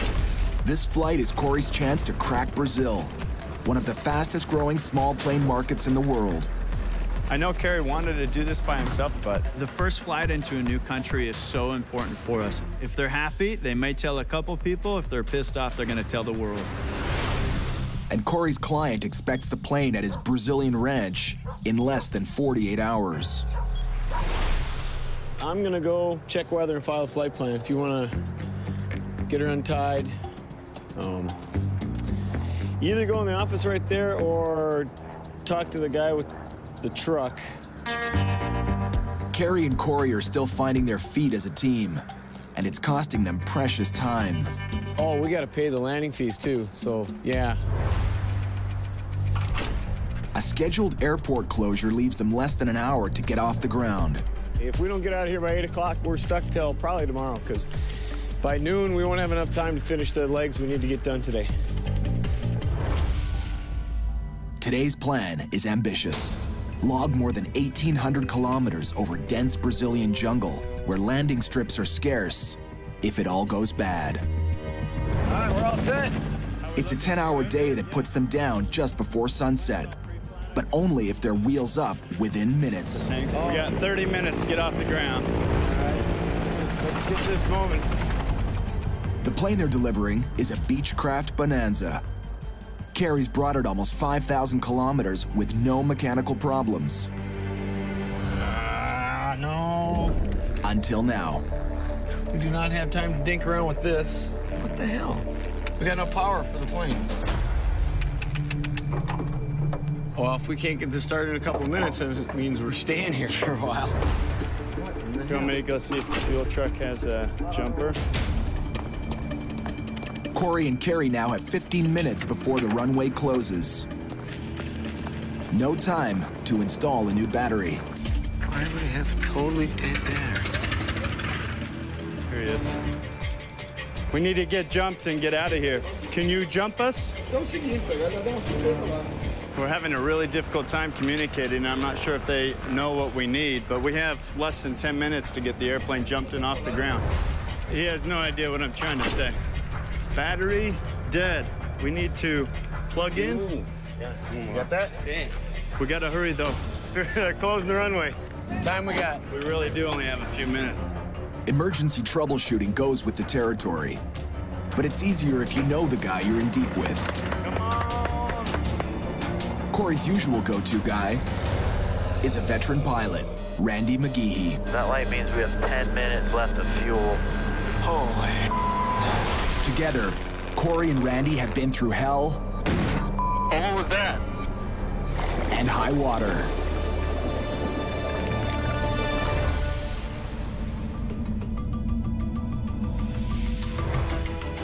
But right now, Randy's on another mission in Canada's far north. He's here trying out for the ferry flight of a lifetime.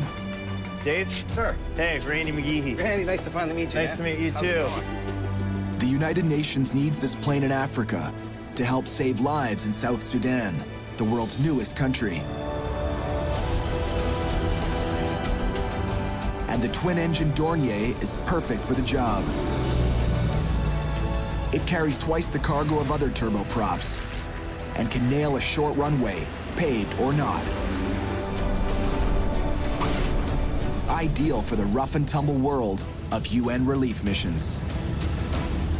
We can land this thing fully loaded in 500 feet, so you can get her stopped pretty quick. Wow. If you come in slow. That's impressive. Randy's at the bottom of a steep learning curve. I haven't seen anything like that. He's never flown a Dornier, and he's got just 2 days to learn. And even though he's racked up an impressive 10,000 plus hours of flying time, the Dornier will force him to up his game. When I learned he was an airline pilot, I had concerns. Randy flies a 767. I mean, that's a big jet. But if you even talk to Randy, how much does he actually fly the aircraft? Well, not really. You push a button and it sort of does its magic, right? To jump into something like this now, where you're actually hands and feet back to old school, what he used to do, if you haven't done it for a long time, anyone's gonna get rusty. Aircraft flight manual here. Your standing operating procedures. The company operations manual is there. Looks pretty bad, man. It is a lot of info. That's a lot of reading. There is, but you're an airline pilot, man. You can figure it out. It's like a fire hose in the mouth. It's a lot of information, and you got to take it in as quickly as you can get it. We'll give Randy as much assistance as we can, but he's going to have to pick up the ball and run with it himself. We've got 9 other airplanes I'm worrying about all over the world. So the Africa guys are all done for the day? Done for the day. Yeah, I'm feeling the pressure on everything I got to learn. It's a lot, and it's a big responsibility. It's a big step up for the Dornier 2. Its latest posting was hauling passengers and cargo around Canada's north. But for its new war zone tour of duty, the Dornier got a nose-to-tail upgrade. UN branding, the latest in navigation systems, and a brand new coat of armor. The main gear's got clamshell doors that clip up and seal it right in. We have a Kevlar coating on the belly, so this is bulletproof, basically. So we've got all our markings on it, United Nations under this wing and on the top of the left wing. They're very specific on where they want them. There's also a UN under the belly that hopefully means don't shoot. I wonder if that gives us much protection at all, though. I guess for those who can read and don't have a problem with the UN. The last part of this trip, we're going into a really unstable part of the world. There's a lot of areas that we want to avoid overflying and definitely don't want to land in. This is your basic layout. We got our normal checklist here. All right, so where's the autopilot at? We don't have autopilot, so. There's no autopilot on this plane? So we're gonna hand fly this thing like 9,000 miles. I didn't know that. On top of having to learn all the emergency procedures, normal procedures, and everything else, now I've got to be going back, reverting back to my old flying and having to concentrate on just flying the airplane. I don't think I've flown a plane like this without an autopilot or flight director since 10, 15 years ago. It's just a different style of flying. This is all hands and feet, so you do get lazy. I mean, I flew for the airlines, and yeah, you lose your hands and feet flying. And here, it's all we do. We don't have autopilots, so, you know, we're landing on some, you know, sometimes a 1,500-foot ice strip, so you're really flying the bus. You know the old saying, you can make, you know, hundreds of errors, but you just can't make any mistakes. Now, if he can't do the job, then he's not going. It's as simple as that. For ferry pilot Randy McGeehee, it's all or nothing. His rare shot at delivering a United Nations plane to Africa all comes down to these next few minutes. Company 207. 207, this is company, go ahead. Maxing out for a training flight with Randy. Airman, your brakes, your control. Out of the airplane. Randy's never flown a Dornier. Let's do it. How this airplane lands and flies will be just a little different. You want to have that finesse and good hands, but it's not always that easy. Power set. Airspeed's alive both sides. You have 2 good engines.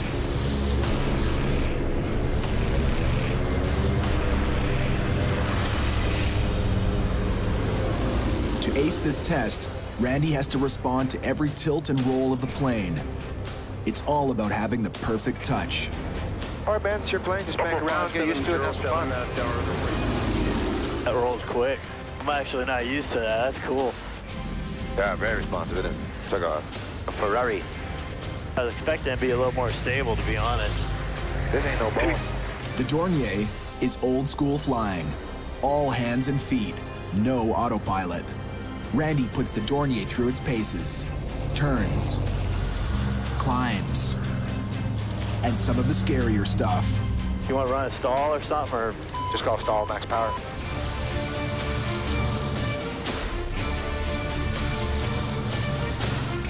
Stall max power? We're set. Climbing right out of it pretty good. Yeah, you don't need to pitch for it at all. It'll just power right through it. Let's go. Way overpowered, this airplane's off. All right, sweet.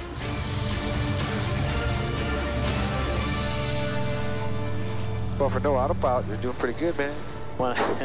No V-bar, we're talking about no flight directors. I'm like, I'm actually going to have to start flying again. Not having any issues with this thing. For all the airline pilots, though, he's terrible. He's terrible. I was expecting him to be rusty, especially on his altitude control. And he was nailing his altitude, even in a steep turn. I'm looking, and he's got it just on the rails coming around the corner. Randy's hand flying is impressive. But the most challenging part is just ahead. The Dornier was built for balance. Heavy cargo in the rear, and passenger bags in the specially designed nose. Putting that nose down gently takes a skillful hand. The nose is going to want to drop out on you.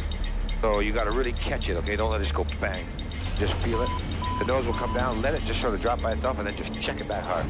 All right, I'll try, man. And use as much as you want until you can figure out where those wheels are. All right. Plus 15, looking good. I'm looking sweet.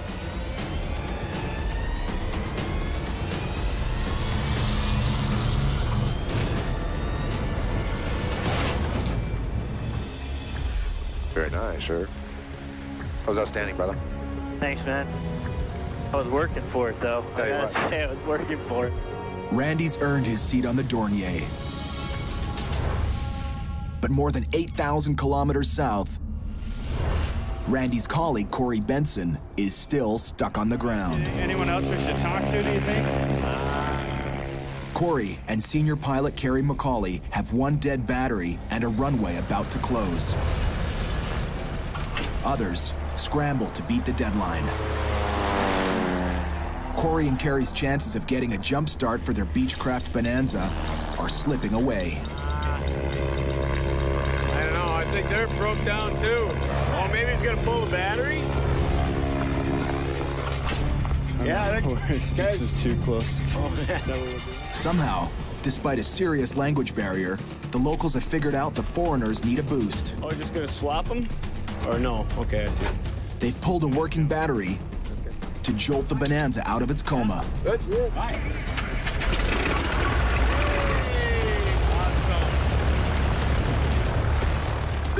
Oh man, talk about cutting it close. Jeez. Because it is 8 o'clock right now.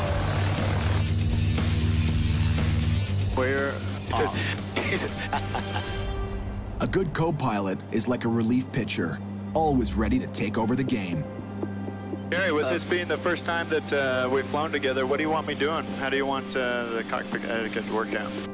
You know, I do have quite a bit more experience. Yes, you know, I'd like to be the captain, but I always work as a team. And Kerry needs to know what kind of a teammate Corey's gonna be. Within the first minute, we got to get it figured out. We don't have time to get to know each other and time to figure out how each other flies. You really never know what another pilot's going to be like till you fly with them. I need a guy that's going to, you know, keep his cool, be good in an emergency. A good way to find out what your co-pilot's made of is to see how he handles an unexpected adrenaline rush, like buzzing the Amazon at treetop level.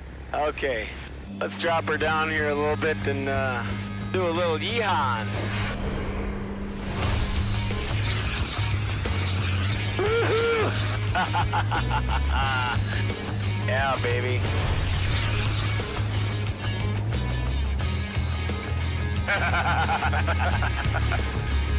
Too much fun. This is awesome.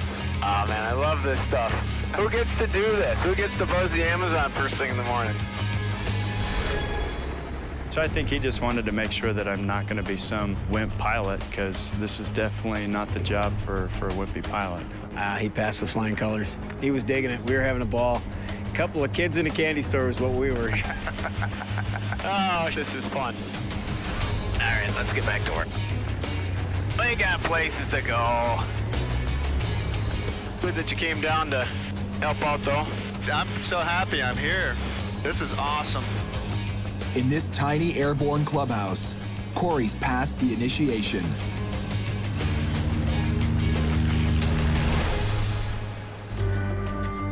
Far north of the equator, in Canada's Northwest Territories, Randy McGee's also made the cut. We're ready to hit the skies. I can't wait to get airborne, you know? The veteran pilot has mastered the Dornier's systems, earning a place in the cockpit on a demanding United Nations flight. The pressure's on us. We gotta get the plane over there. It's a risky trip. From the far north, they'll cross the rough North Atlantic, then over continental Europe into the heart of Africa. More than 12,500 kilometers. One spare of everything. I hope. Randy's used to being called captain, but on this flight, he'll answer to Dave Matheson. Ready to go? Yeah, I'm ready. Let's do this. Summit 202, clear takeoff runway 10. Clear takeoff 10, Summit 202. All right, brother, you have control. Is that max power? For Max power on is route altitude, is that correct? Airspeed live, both sides. We got 2 good engines.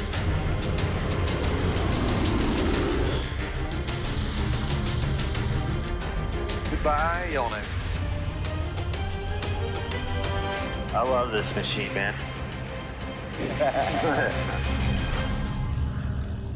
Present position director Keller, maintain man and down, control from the 202. The first leg stretches nearly 2,300 kilometers to the remote northern community of Iqaluit. Well, we're not in Kansas anymore, man. There is nothing around here but tundra and water. We're 15 miles. I've got some type of light ahead, but that could be anything right now. Got it? Yeah, it's a town. It's kind of blurry, still some clag in the way. I don't even worry about it, though. I just flies the numbers. Tower radio, good evening.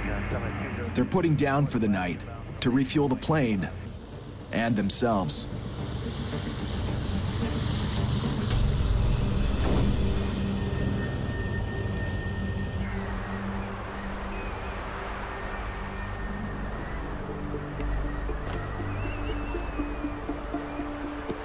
Right, warm for Iqaluit this time of year, huh?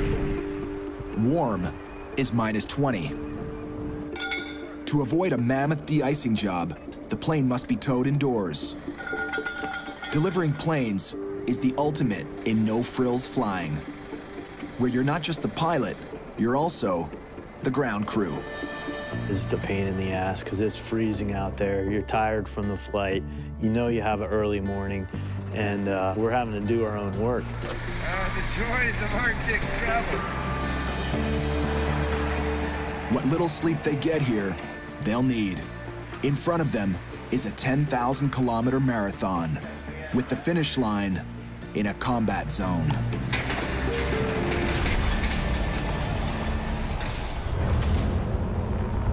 By the next day, sleep is a distant memory.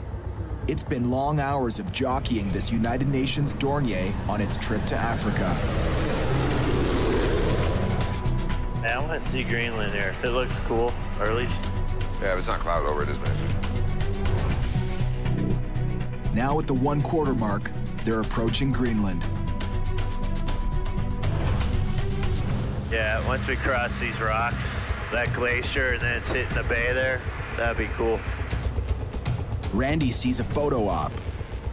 But after hours of butt-numbing boredom, iceberg coming up and a hole right through the middle of it. Dave sees a slalom course. Minimums. It's just for fun. Still, skimming this ice field requires absolute precision. Too low, terrain. Here, the nimble Dornier shows what it's made of. Quick and responsive. So is Dave, who honed skills like this competing in aerobatics. The most fun I can do in an airplane really is aerobatics. That's a real test. You know, it takes a lot of discipline, a lot of practice, a lot of training. Dave has great hands. He can manipulate that airplane and make it do whatever he wants. I have a lot of respect for that.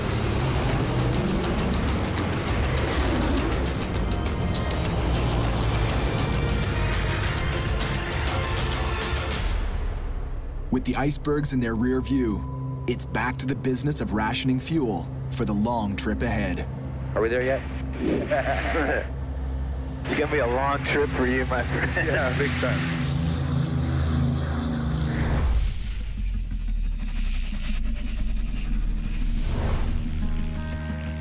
In the lower latitudes, above Brazil, Corey Benson is learning that the co in co-pilot is short for cooperate.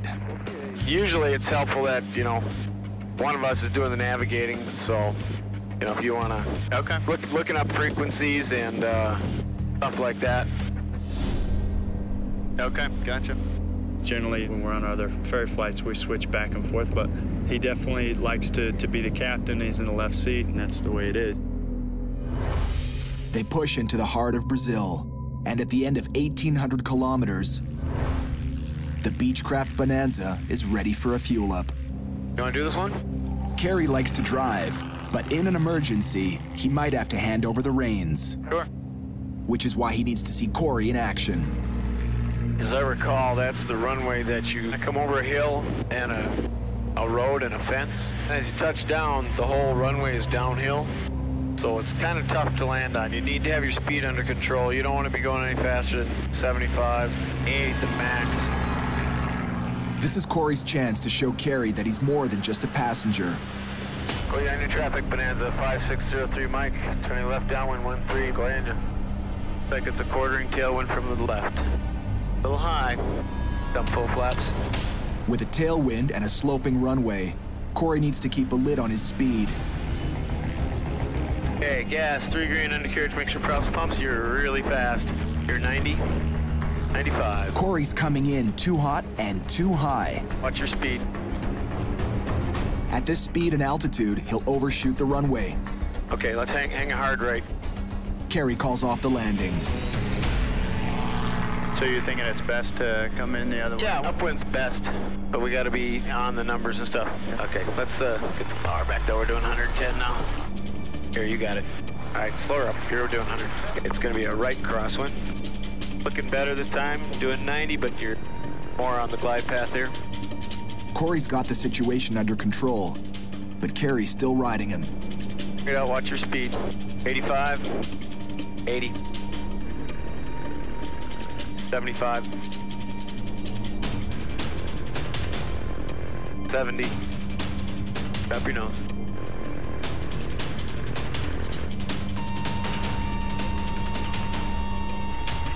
At the last second, Kerry cuts the power and takes control of the plane. Flaps coming up. I got the brakes. I have the plane. Nicely done. You got the door. Unless it's life or death, seizing control from another pilot is bad form. Yeah, sorry about that power thing. I shouldn't have done that. That's all right. I got a little carried away. Airspeed was fine, everything was fine, and he went and just chopped the throttle. You don't reach over and take controls unless there's a danger, which there definitely wasn't a danger. I kind of screwed up his landing by cutting his power a little bit. But, you know, flying from the right seat is tough. This runway's got a big hill on it, and yeah, it was no big deal. Corey may be Kerry's boss, but in the cockpit, the guy with the most experience is top dog, period.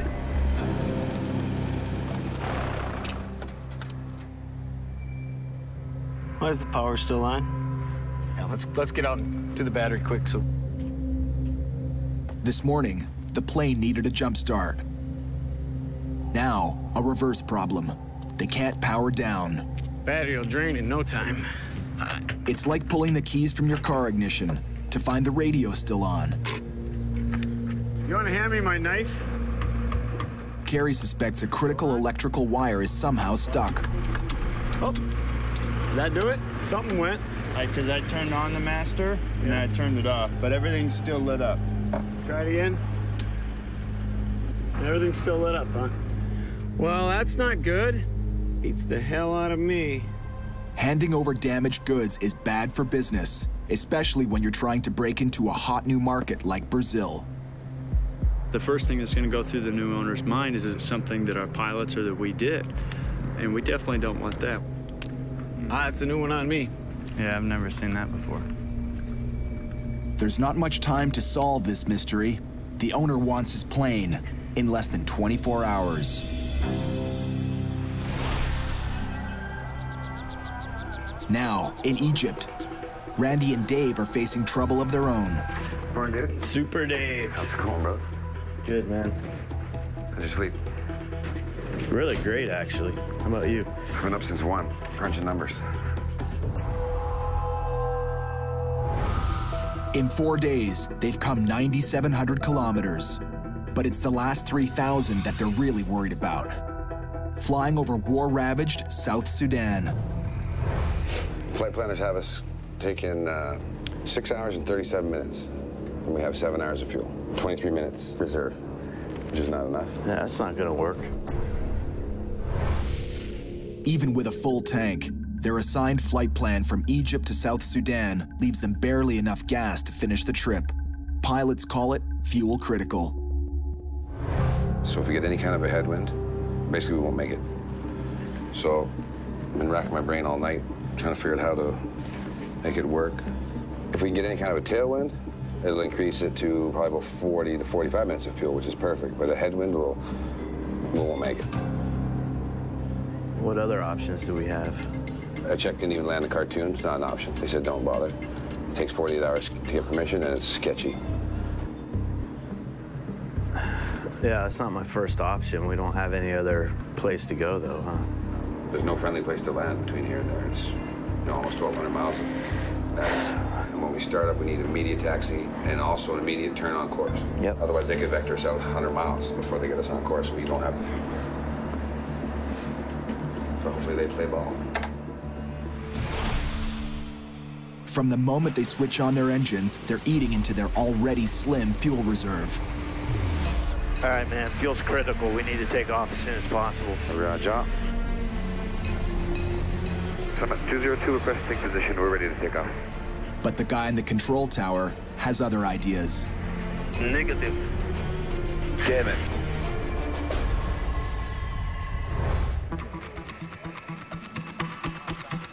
Meanwhile, it's early morning in Brazil, and Corey Benson and Carrie McCauley are troubleshooting. Hours later, they're no further ahead. Here's the starter. Make sure not to burn this battery down. Their plane is sucking power, and not even the mechanic knows why. I'm hearing the clunk, so something's working. Something's happening. But it's not happening fast enough. Right now, the only way to turn off the power to the plane is to pull the plug on the battery. It ain't perfect. Definitely unhooking the battery every time you shut the plane off is not an ideal situation, but... Especially delivering it to the new owner and have to get out and disconnect the battery. That's gonna kill me if I gotta say, it's got one little quirk. You gotta disconnect the battery every time you shut the plane off. It's a safety feature, though. Safety. It's an anti-theft device. Yeah. The plane's owner is expecting delivery in just a couple of hours. I'm gonna call the owner real quick, just give him an update. Just gonna send the owner an email. I tried to call him on his numbers and couldn't get through. I think he's a little anxious to get his airplane. Delivering a temperamental plane is better than no plane at all. Corey decides to push on, right after a quick refuel. Huh, it turned off.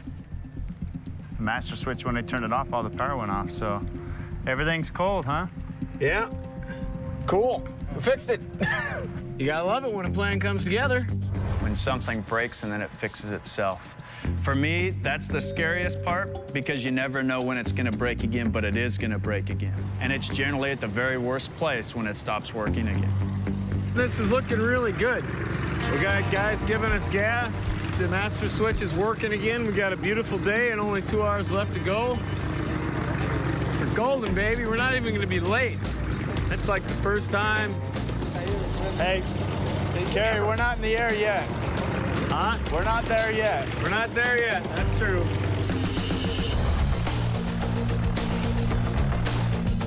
We are out of here.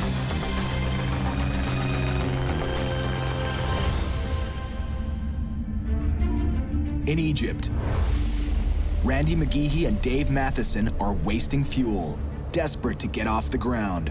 Air Uniform 202, line up via Charlie, runway 17. Accept? Sure. Accept, sir? Yeah, accepted. They're sent to the far side of the airport to await permission to take off. Another gas-guzzling delay. We're trying to take off and get out of here quick, and he's not helping us. Their flight plan leaves them only 23 minutes of reserve fuel. Every second on the ground will cost them in the air. Air Uniform 202, clear for takeoff. We have a takeoff, Intercept 212 from Alpha Sierra November, VOR, Summit 202. All right, buddy, you ready, hotshot? All set, let's get going.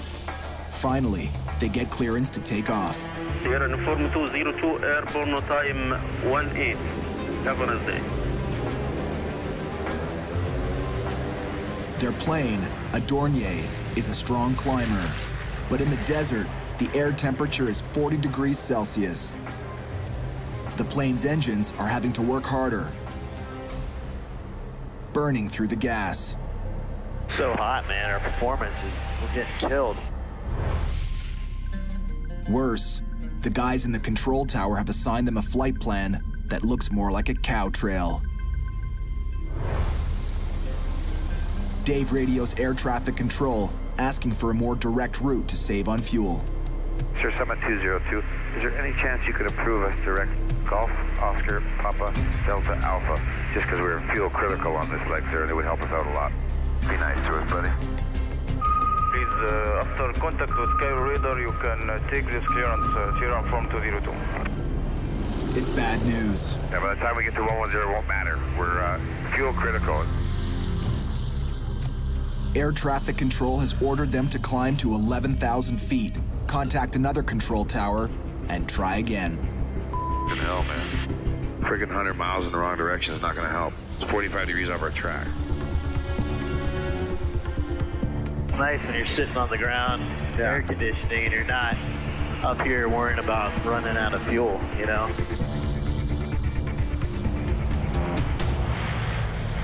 "30 minutes later, they're in airspace controlled by another tower. Admiral, good morning. Sierra Uniform 202-110. Request present position direct Golf, Oscar, Papa, Delta, Alpha. Fuel critical. I can't give you permission to overfly direct to this point. All I can do with you is to proceed direct new bar. November Uniform Bravo Alpha Romeo. That's straight in the frickin' line. Translation, request denied. Again. That's why he won't turn us. I mean, he probably can't even work with Sudan airspace, you know? Randy and Dave will get one last shot at shaving time off this trip, but not until the halfway point. And with just 23 minutes of spare fuel to begin with, halfway could come too late. In the skies above Brazil, this Beechcraft Bonanza is trouble-free after some earlier power problems. It's a lot more mellow in the cockpit as well. What the hell is that? Corey, meet Hula Girl. Hula Girl was with me on all my ferry trips when I was a young lad. And she's kind of like my good luck charm, so I always bring her with on all my trips. Unfortunately, you break her leg one day? Oh, Hula Girl had an accident.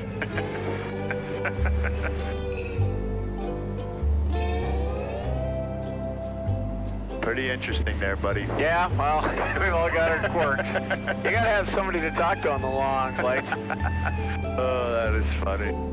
Kerry prefers flying solo, and he's been adjusting to a co-pilot who's also the boss. But after tens of thousands of kilometers with Hula Girl, Kerry's beginning to appreciate the live audience. Have you had any emergencies, Kerry? Well, yeah. Lost an engine in a 182 hauling jumpers. Lost an engine in a Queener hauling jumpers. Lost my alternator at night over the Sahara, ferry flying. Was lost over the jungle in the middle of Africa, ferry flying. Lost my ferry tank fuel pressure system in the middle of the Atlantic at night while ferry flying. Yeah, so I've had some emergencies. You've had a couple. Wow. You should read my book. Do you really have a book? Yeah, I'm almost done. Oh, this is going to be like a whole new chapter now. Oh, I know. I can't decide if I'm going to add this to it or have it a second book, you know? Oh, my God. It's like, my life doesn't stop. I can't finish the damn book. Just keep it. After more than 8,700 kilometers over stormy seas and dense jungle, the Bonanza is now within sight of the new owner's ranch. All right, how's my mixture is good, gas is good. All eyes will be on them. The landing needs to be perfect. But the runway is far from it. That's definitely not a international airport runway. Gonna be a little challenging. Yeah, remember here, Kerry, no pressure, but the owner's watching you. Ah. Oh, good. At least I got that going for me. No pressure and all.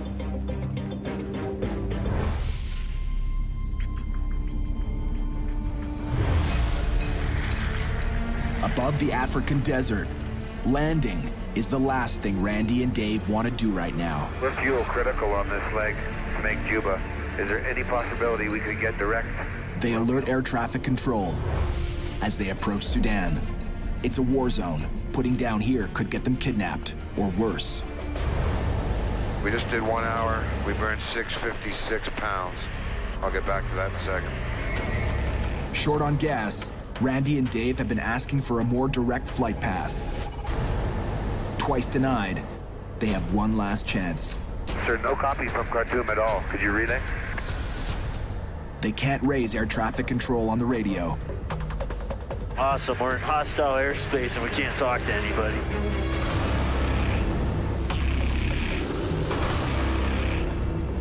After several attempts, finally, they make contact. Sierra Uniform 202, radar contact. Would you say again your request? And sir, from Sierra Uniform 202, any chance for direct Romeo, Alpha, Bravo, Alpha, Kilo? We are fuel critical. I say again, we will be fuel critical. It is imperative we get a straighter line than this. That means go ask your boss, diphead. Come on, baby, give it to us. Negative, military areas. Thanks for no help. What a dick. And he knows we're fuel critical. You know he could give it to us. And we're a United Nations flight. We're not there to bomb anybody. Out of options, they're banking on a smooth flight with no surprises. And in ferry flying, that's asking for a miracle.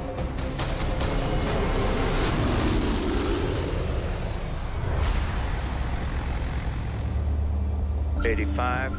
Above Brazil, Corey Benson knows there's a lot riding on these next few seconds.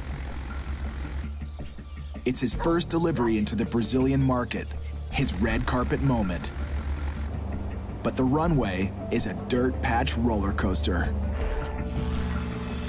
Oh, he's got a fence stand too. 75.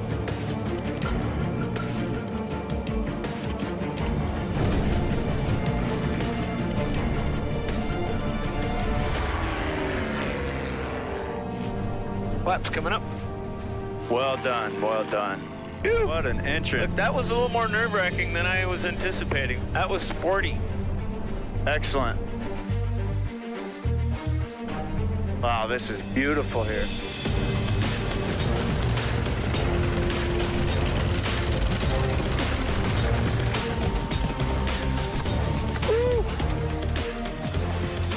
Hi, how are you? Very nice to meet you. This is beautiful here. Yeah, you did that. Beautiful. Good trip. Phenomenal. Team. Nice, huh? First time to get to see it, yeah. First time I touch it. Very good.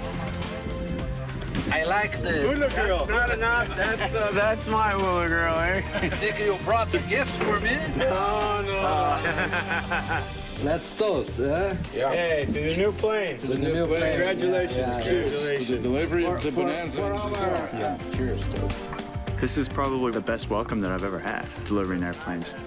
These people have just been so incredibly generous and excited, and you know, this is a passion of his. That's one of the fun parts about delivering some of these smaller planes. He's going to be using this, him and his wife and his family, coming to the ranch just like what we did here, and it was just a great welcome.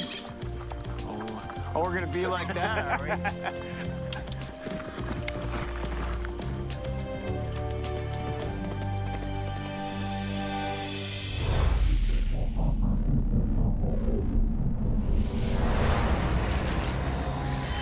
Over Africa, a run of bad luck has finally turned around for Randy McGeehee and Dave Matheson. 195, we picked up a couple knots. Not great, but I'll take it. They started this flight with just 23 minutes of fuel to spare, what pilots call fuel critical.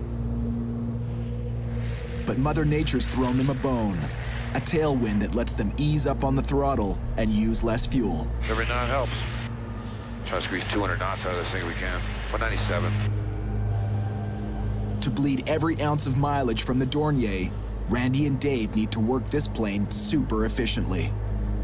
I mean, we look like we're trimmed out perfect, so our drag's as low profile as possible. We got up as cool as we can, gives us cool engines, less fuel flow, off our engines, so that gives better range and endurance. I can't think of anything else I can do right now. We really got to start calculating that fuel. We're already losing our tailwind. Speeds dropped to 193. Damn it. That's not what we want to see. Damn it. We're down to 300 pounds reserve right now.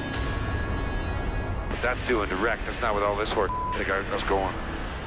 Even with every fuel-saving trick in the book, the detours ordered by air traffic control have been sucking the gas. 300 pounds of fuel left, that means we have 15 minutes. 15 minutes of spare fuel leaves them no margin for error. We've lost another 3 knots already since you started this fuel calculation. Everything's trending against us right now. We're losing time, we're losing airspeed, we're burning more fuel. It's not looking real good. And the view out their front windscreen is worse. Look at this, man.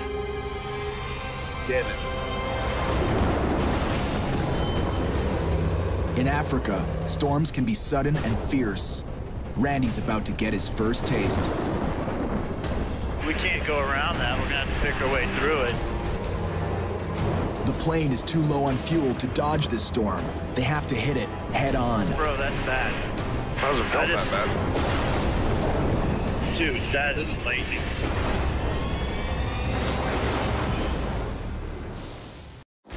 It's aviation's final frontier. Cowboy pilots who deliver small, used aircraft. Battery dead. Across distances they were never meant to fly. The joys of Arctic travels. To the most isolated spots on the planet. Losing an engine over the jungle is definitely something that you want to avoid. Weather is the enemy. Dude, that is lightning. That risk is real, and it's waiting for you. But as long as there's money and fuel to burn, if it has wings, we'll fly it. They'll live to fly another day.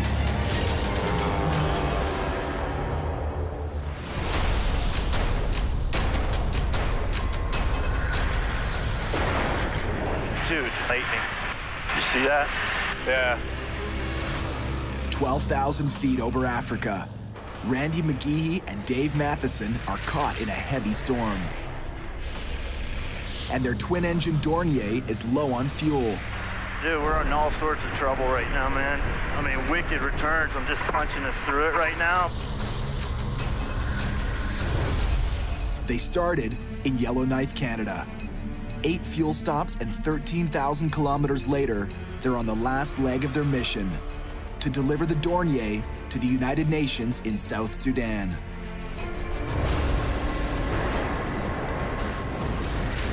This thing just came out of nowhere. A storm eats up fuel. Randy and Dave have asked permission to fly around it. But in this part of Africa, nothing's that simple. All right, Speed, come on, pick up now. You know, man, storms in Africa are legendary, and this one doesn't look good.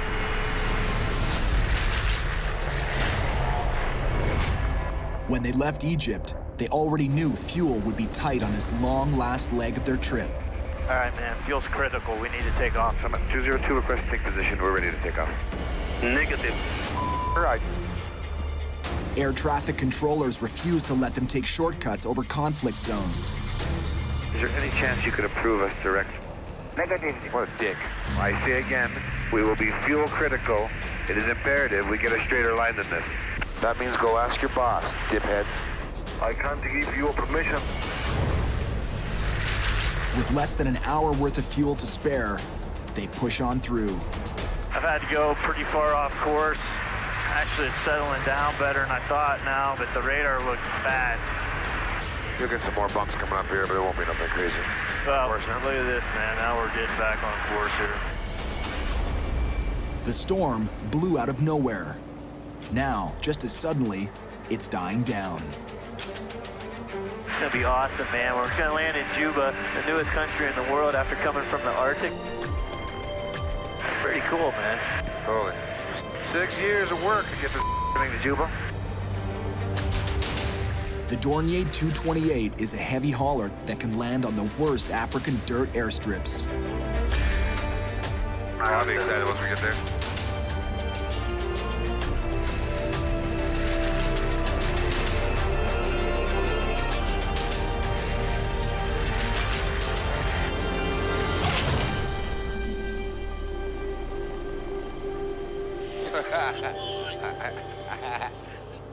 Hi guys. How are you?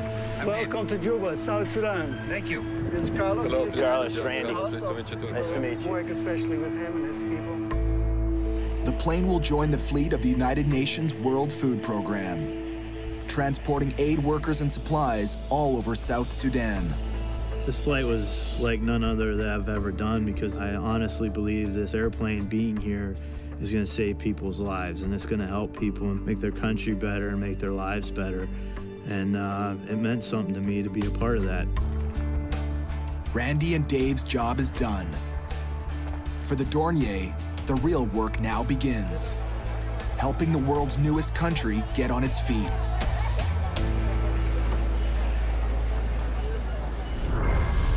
Back in the U.S., on the east coast of Florida. Guaranteed? And if we don't? Boss Corey Benson is busy lining up Randy's next job. Whatever. Okay. Bye. Now we can't leave tomorrow. We don't have insurance. They guaranteed me I'd have it yesterday, then they guaranteed me we have it today so we could leave tomorrow morning, and we can't go. Corey's a pilot, but lately he's become a risk-taking entrepreneur, selling and delivering planes around the world. Looks pretty good. It looks like they just updated and put a Garmin 530 in it, which is a much nicer GPS. Corey has a lot riding on this delivery. Oh, master on? Yeah, master on. For the second time in as many months, he's tackling the world's hottest market for small planes. Brazil is really hot right now. Their economy's doing really well. There's a lot of people buying airplanes, so we put a big emphasis down there. It really gives us the edge, and it's helped us build this company very quickly. Nav light. Strobe. Corey has less than 48 hours to make sure this plane is ready to go before Randy shows up. And this is not the only delivery Corey has on his books. He's got another job lined up across the Atlantic. And he's hired 2 new pilots to take on this flight. Hey, hey. Hey. What's up, Rockstar? What's going on? How you doing, Show man? some man love, brother. How you doing? Good. Pete Zaccanino comes highly recommended. There's nothing better than being the business owner and knowing that you have pilots like Pete that can fly anything and has flown everything. He was a test pilot for half the planes out there, it seems like. So it's an incredible, almost a bragging right to be able to say that Pete's one of my pilots. Pete is one of the busiest and best pilots in the U.S. Gloves, helmet, oxygen. He races jets, and he's a test pilot. In most cockpits, that makes him a top gun. Pete will be flying this mission with Brad White, a younger pilot with less flying time, but eager to learn. If there was anyone that I could say in my career that could be a mentor, it would be him. Because he's done more, he's flown more airplanes than anyone I've ever flown with. But for veteran Pete, there's a dark cloud hanging over this mission. What happened at Reno? This is nuts, man. Yeah, it was bad. Friend of yours? Yeah, I knew Jimmy. It was a bad deal. Yeah. 4 days ago, at an air show in Reno, Nevada, Pete witnessed a very personal tragedy.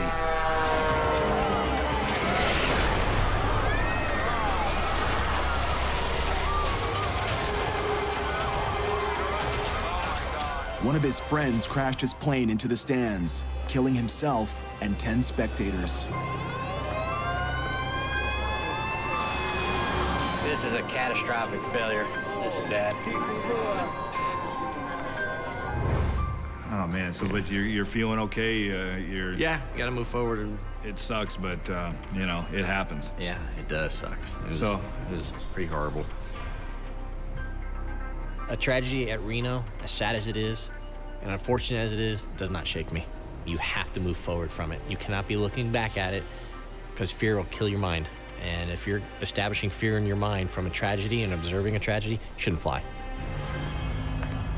So this is it right here. Hey, I like it a lot. Hey, it's actually, I was a little concerned about it. I didn't know if it was in good shape or if it was an old beater that we had to move. It looks pretty nice. The plane they have to move is a twin-engine King Air, a $2 million 8-seater with some major modifications. The King Air is the beast. It's an earlier King Air. It's in good shape, but they put in these big motors. So this thing is raging. It wants to get up and go fly. And there's plenty of flying ahead. 7,500 kilometers from the UK to Iceland and Greenland, on to Canada, and finally south to Quincy, Illinois, 4 days from now.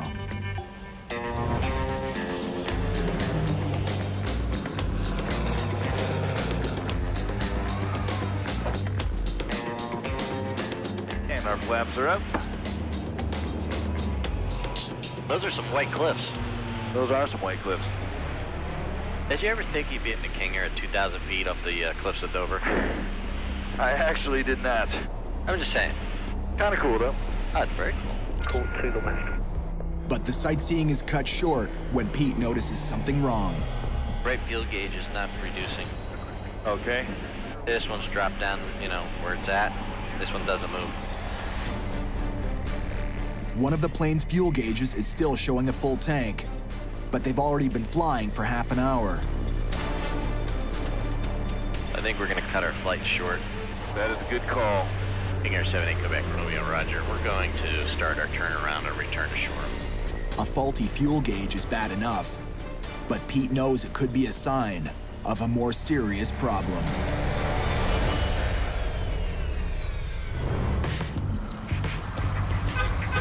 Capitan! Corey B. Nice ride.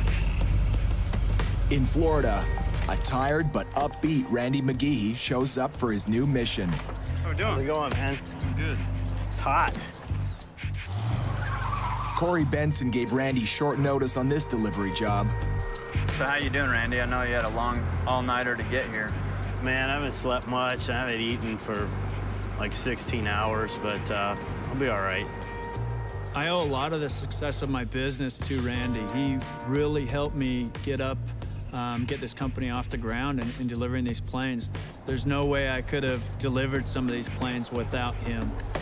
Plane looks good. It's just been this insurance nightmare. For the last week, it's been complete bull, but we finally have it settled, so we're ready to go. There she is. As Corey's designated expert pilot, Randy's job is to get the plane and its crew to their destination, alive. My part of that process is to move this airplane and make sure the airplane gets there safely. If we don't deliver the plane, we didn't do our job either. The plane is a 1991 Beechcraft Bonanza, a high-performance aircraft with a deadly reputation for killing inexperienced pilots. These are the doctor killers, huh? That won't be a problem for us because I barely made it out of high school, man, so. In the late 40s, the first Bonanzas came with a V-tail that reduced the drag on the plane. But the design also came with a high fatality rate. A lot of guys died in this, but really the theory is that doctors are very confident and put themselves in situations that they thought they could handle, but obviously couldn't. And just in over their head, get their pilot's license so they can go buy a high-performance, complex plane. After the V-tail got too much bad press, it was discontinued in 1982. I think we gotta take it flying here. I mean, it definitely looks like an old plane. If Randy sounds skeptical, it's because he knows what lies ahead. A 6,000-kilometer-long trek from Florida to Cuiabá, Brazil, with 6 pit stops and a treacherous pass over the dense jungle of the Amazon. The only way to find out if this Bonanza is up for it is to get it off the ground. Clear. Clear.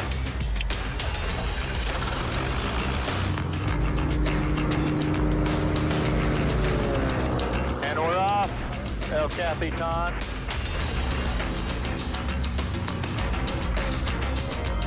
All right, Corey, everything looks coupled up pretty good there. You're coming up. That gear's not. I didn't hear the gear, did you? That's not coming up. The gear's not coming up. We got a gear problem. The landing gear should retract into the belly of the plane, but it won't budge. Is it stuck down? That doesn't make any sense. Rather it be stuck down than up, but this isn't good. Jammed landing gear is especially bad right now. Corey doesn't have time for repairs. The insurance issues already have him behind schedule. Dude, this is ridiculous. After all the other delays, we cannot have another delay. If this landing gear is a problem, I'm gonna be pissed. Hey man, I don't even want to hear about it right now. We gotta fix this problem and get it on the ground safely, and then we'll worry about the rest. So no, this just drop it. Dude. This isn't the first time Corey and Randy have butted heads over their competing agendas. We need to get going, though. We have to get it there tonight. If Randy thinks Corey is putting his deadlines ahead of crew safety, we don't have to do anything. He doesn't hesitate to pull rank on the boss. If it gets too late, we'll just have to stay. And Tower 9-1 Whiskey Echo, like to return for landing with the possible gear failure. Making that delivery deadline now looks impossible. This is ridiculous. I understand, man. Let's just get it on the ground here first.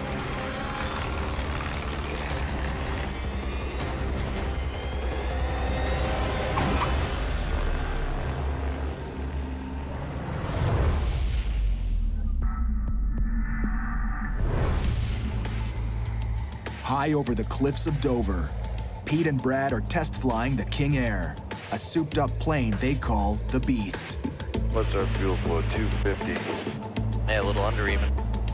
Getting it ready to fly all the way to Illinois. But Pete's just found a problem. Well, that fuel gauge definitely is not moving. A broken fuel gauge is a no-fly item. When we're in flight, if we developed a fuel leak, the only way often that we would know that is our fuel gauge. Pete isn't taking any chances. He's aborting the test flight. Every plane I fly in, I expect is trying to kill me. And that's the attitude I bring to that aircraft. The plane's trying to kill me. It's not my friend. And it has to prove to me it's safe. So we're sure that that fuel gauge is just stuck? It's not going into a nice imbalance? If the fuel is flowing to just one engine, the plane will be dangerously off kilter when they try to land. Yeah, that's what I'm looking at right there. Yep. Pete banks the plane back and forth to rule that out. I just wanted to make sure that we didn't have a fuel imbalance going on and have to land with some massively heavy wing. That is a good call. Fuel imbalance would be bad enough on a test flight, but a disaster if it hit them on their longest leg. If we had that over the Atlantic and turned out to be a genuine fuel transfer issue, that can turn into a serious emergency where you could lose fuel to one engine. Okay, runway is tight. We'll keep our eyes open for birds. Pete's first landing of the Beast is a rocky one. Not like that bird right there. Nope. He and Brad have a long list for the mechanics. Gear doors on the left side, the co-pilot's audio is poor, and the right fuel gauge is sticking at 685 pounds. And also, it was a crappy landing. The Beast handles a little bit differently than other King Airs because of the modifications. It's got bigger propellers up front, and that changes how it lands. It has a different feel to it. So I got a leash on it right now, but it still bites at my leg every now and then. Malcolm, what do you think for all those items to be up and running, ready to go? Well, we'll take the fuel system straight away. Okay. The plugs, the socket's not going to be a problem. That's probably a connection there. We'll take a look now. Okay. And then come up with a plan. Okay. Yeah. That sounds good. The Beast will be a full day in the shop, a delay that won't sit too well with boss Corey Benson. I can't stress enough, guys, the urgency to get this plane to the new owner.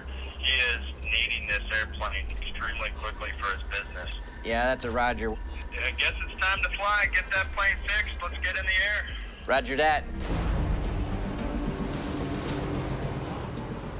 2 days later, Pete and Brad are back in the air, gunning for the airport in Reykjavik, Iceland. What do you think about coming in here at night?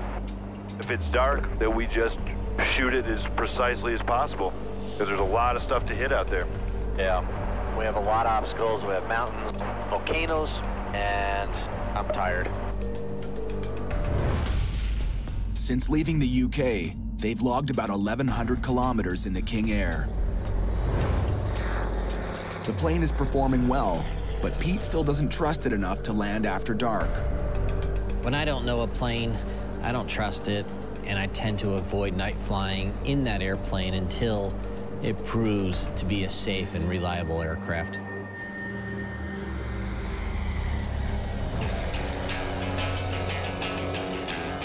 Well, what we're gonna do is turn everything up as fast as possibly to make this plane go. Even 5 minutes faster to get there is gonna help, and hopefully not land in the dark. Not the landing, it's all the obstacles and mountainous terrain.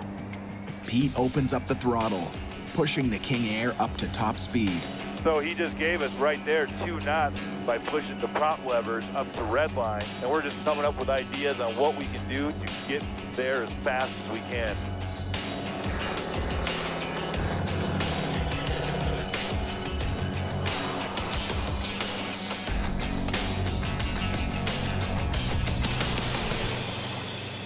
The red line strategy works. Pete and Brad shave off enough time to arrive half an hour before sunset. 2 mile final, don't have the traffic. Turn left heading at 290, maintaining 4,000 feet. To make this landing, they have to come in high, or risk slamming into a mountain. Maintaining 4,000 feet with the field in sight. Check your altimeter setting, it's showing at 3,000 feet. Oh, we totally blew that. They're 1,000 feet lower than they thought, too close to the ground. How many times do we brief that? That's what fatigue does to you. They've set their altimeter wrong. If it were dark, After sundown, this simple mistake could have killed them both.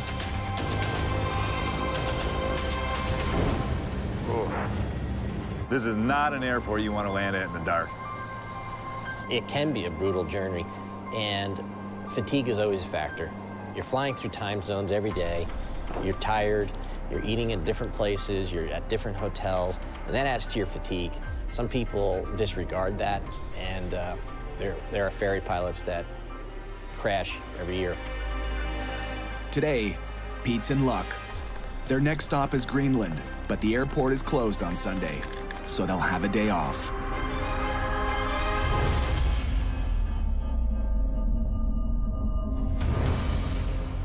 Almost 6,000 kilometers southwest, in Florida, Randy's worried that the plane he and Corey are flying to Brazil might have a serious problem. There we go. Access is the killer. Always is. The landing gear retracts perfectly, some of the time, but that's not good enough for Randy. No other red wire going to no, relay. White's up at pin number 5, and red is down. Corey makes an average $15,000 for each plane delivery, if it's trouble-free. Every day we delay it costs us money with pilot fees and hotels and everything else. And so from a business standpoint, I'm always pushing the pilots. Hey man, we're gonna be doing this a lot. This is gonna happen. We just gotta, it's important to me too, but it's just part of the business. It's the part of the business that drives me freaking nuts.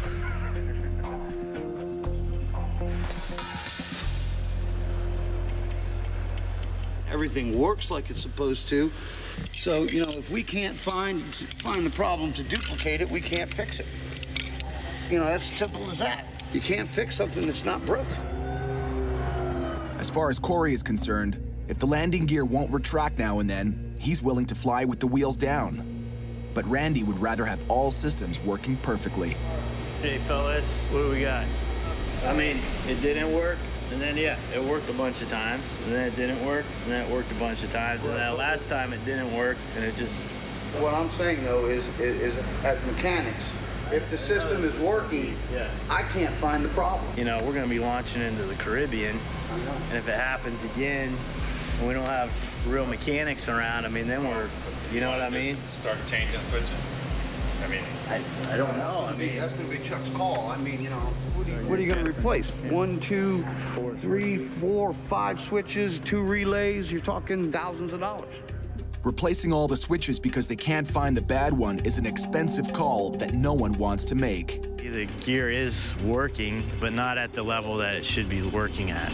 We can fly the airplane as is, but we have to know that the system is a little quirky and it's not working, in my mind, entirely correctly. Randy finally gives in. If the landing gear won't retract, the bottom line is the plane can still fly and land. So they're finally off to Brazil. Goodbye, Florida.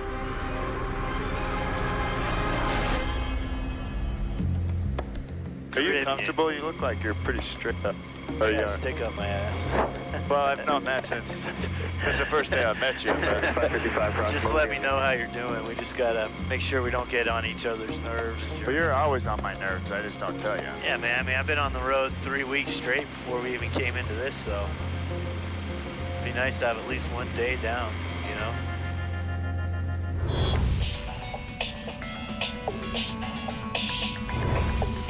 Far up in chilly Reykjavik, Pete and Brad are supposed to be taking the day off. We'll be taming the beast a little bit more, you know? Kind of getting used to the feel of this guy. But both pilots would rather be flying. So Pete's going to train Brad for a dangerous landing that's coming up in their trip. Oh, we got like 20 knot winds or something right now, so we're just gonna go and bust out some practice crosswind landings. Tomorrow they'll be flying to Narsarsuaq, a landing strip with a nasty reputation. The top 10 most dangerous airports in the world is Narsarsuaq, Greenland. And you need to be experienced and have your knowledge of your aircraft all set up before you get there. Narsarsuaq is surrounded by steep cliffs that create powerful wind gusts. A strong crosswind could knock the King Air off course and send it crashing down onto the icebergs below. These crosswind landings, the wind is hitting you from one side of the airplane instead of right down the nose the way you like it. The plane likes to turn into the wind at all times. So what we're gonna do here, the plane's gonna be coming to the runway on a big angle like this, and Pete is gonna stand on the rudder and actually end up touching down one wheel and riding on one wheel, and then put the second wheel down, the main gear, and then the nose wheel. It'll be good practice for sure.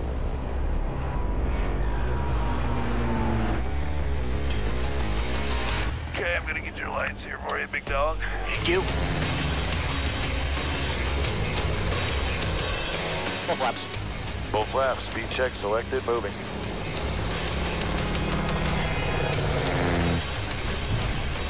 The first try for a one-wheel landing doesn't impress Brad. It kind of felt like they both touched at the same time. Well, you know what? You had this great slip going. It seemed right at the last minute you flattened it out. Had to put that wing down. That sucks.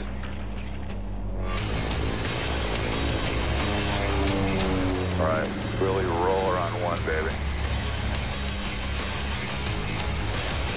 Pete blows the next one. It won't do it, dude. Nope. Not moving. Full flaps. Full flaps. Engage. But number 3 does the job. Oh, that was buttery, dude. Yeah, baby. That was buttery. Man, that was awesome. That was kick ass. That was fun. You were killing those things. Good job, man.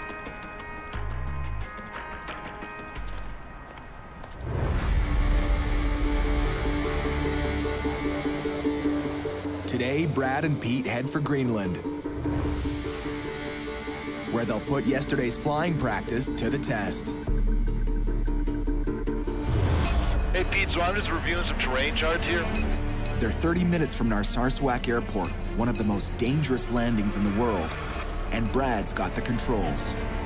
Could you give me a little rundown of what we might see? Yeah, we got an 8,000-foot glacier that we have to contend with, so we can't just descend down. Okay. Number 2, the airport is in between mountains. It's in a fjord, okay? So we can't just set up nice and gradual for it. It's a steep approach. It has its terrain on left, right, and behind you and in front of you. So it's rather intense, even if the weather's good. Also, there's icebergs right at the edge of the runway. All right. Pete's got a lot more experience with Narsarsuaq than myself. I'm familiar with mountain flying and treacherous winds and all that from my flying in Alaska, but the actual airport itself, they're all different. Doesn't matter where you've been, it's where you're going. So we're going to be coming from up over here, descending down through all that crap, then having to go out over the water. Correct. And then there's icebergs in the way. Wow, we got our hands full for sure. For Brad, this is a rare chance to tackle the notorious airport, but he's glad to have Pete standing by for backup. Let's hit it. All righty. Let's get down there and have a good look at these glaciers. I want you to see how bad it is. This place is nuts. Look how many fjords you have, and you miss one, you pick the wrong one, you're dead. Yeah, this is crazy. Right now, they're headed toward what could be a layer of severe turbulence. On this arrival, we've got 20-knot winds. In that fjord, this is not a flying hippo, by the way. In that fjord, it can get really aggressive with the turbulence and wind shear. I figured as much. Oh. There you go right there. On cue. As we go floating out of our seats. Woohoo! Ooh, slowing down. 8 minutes from the runway, turbulence rocks the King Air. Brad slows the plane and pulls the nose up to reduce stress on the wings. Go ahead and pitch this beauty up. Yep, I got it. Thank you, sir. And right on cue. That was unbelievable. When turbulence hits like that, the first thing that comes into my mind is the wings coming off. There's design speeds because the planes can only handle so much abuse. And just when things couldn't get any worse, We just get a master warning for hydraulic fluid low. Hydraulic fluid low.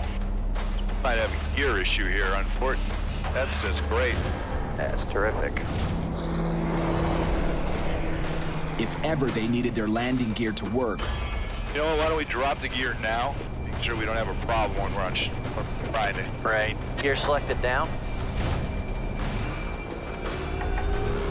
It's moving. We got a green on the nose. And left and right. We got 3 green and no red. Okay, cool. Well, that's sorted. The gear problem has disappeared. November 78, Quebec Romeo, turning final runway 07. But ahead, more to deal with. Got a long runway. It's windy and it's going to have wind shear. Yep. So, what are you thinking for speed? There's some big flipping icebergs out there. Holy smokes. 500. All right, let's go final flaps, please. Final flap selected. Speed is good. With a cool head and a steady hand, Brad conquers Narsarsuaq. Welcome to Greenland. There we are. They've now completed 3 legs of their mission. Only 4 more to go.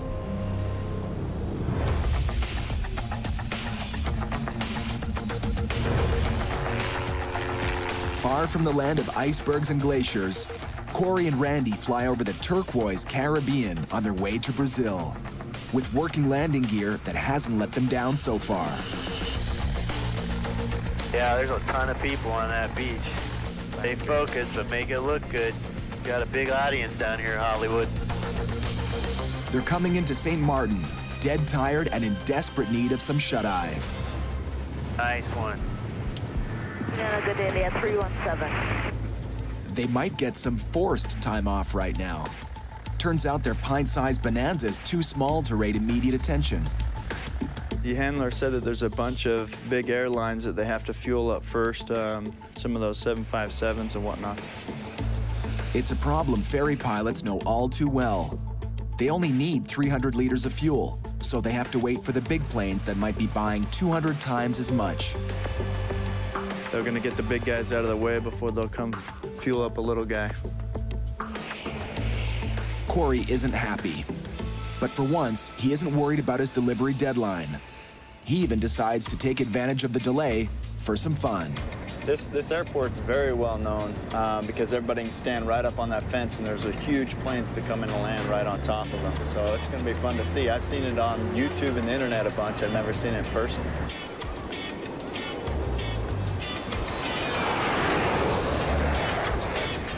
Here we go. Here we go. I like it. This is going to be fun.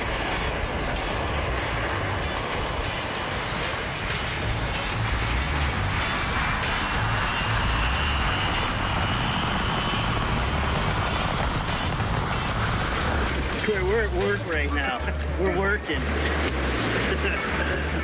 Corey and Randy have had a few high-tension moments on this trip, but by now, they've put it all behind them. And that's a good thing, because they're going to need all the good vibes they can get for the next leg of this journey.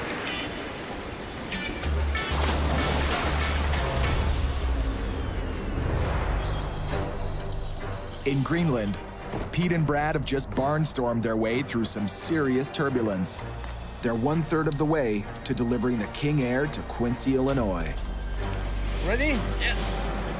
While the plane is refueling, they check out the icebergs in the fjords near the airport. We're now taking a look at what's ahead of us. When we depart and head to Goose Bay, we'll be flying over a very extensive ice-packed field full of icebergs.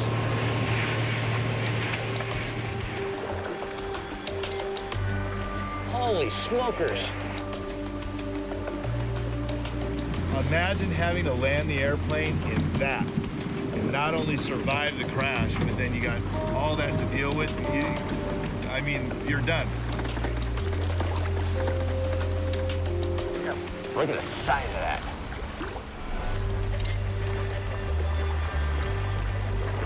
Being in Greenland reminds me a lot of Alaska, and I actually consider Alaska to be my home. With the mountains and with the glaciers, the animals, I actually got really homesick. Brad was a medevac pilot in Alaska.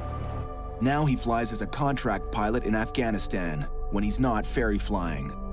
He spends about 8 months a year in the air. Being a pilot is definitely difficult on home and family life. You're traveling all the time, and you lose a lot of friends and you miss a lot of good times with family.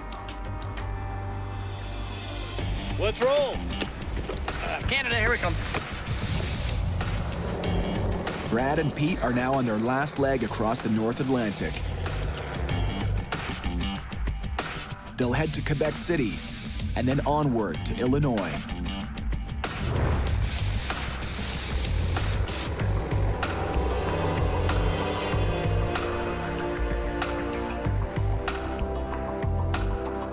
You're writing notes and I'm cruising through a fjord. Yep. Are you kidding me? Is this boring? Brad's like, yeah, that's great. Look at the mountain. This is like an average day at work in Alaska, man. Here we go, the Alaska reference. Okay, when do we stop hearing those? Do I go back in Iraq for on and on? But we're not flying in Iraq. We're not in Alaska right now. I know, but it looks exactly the same. minus the animals. It's a neat place. It's special. It is special. You're special. Oh, for the love of Moses.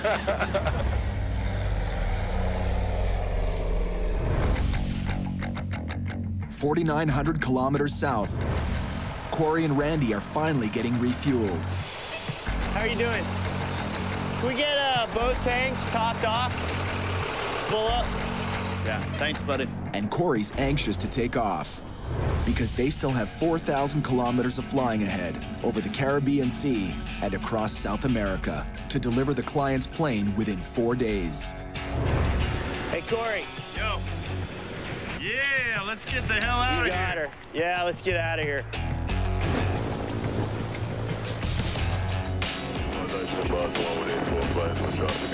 Corey's business has really taken off in the past 2 months.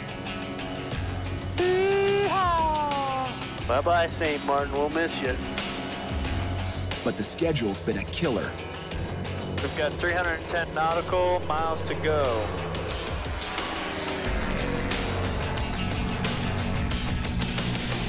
I'm a little tired right now. We've had 3 long days, and we're constantly being challenged in one way or another. We're not eating much. I'm sure we're dehydrated because we're not drinking much. We put in a lot of hours in the cockpit every day. We don't get a lot of sleep. We're jumping time zones. Our body's always trying to catch up, but yet the type of flying we do requires the most concentration because something always goes wrong.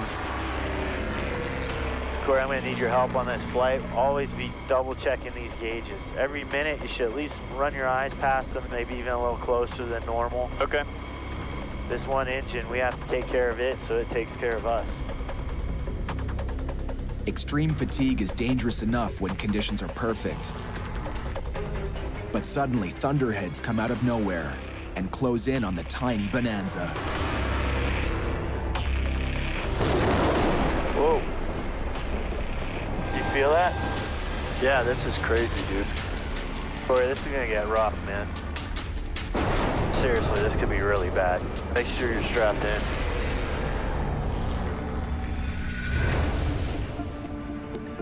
Up north in Quebec City, 78 Quebec Romeo. Pete and Brad are just landing.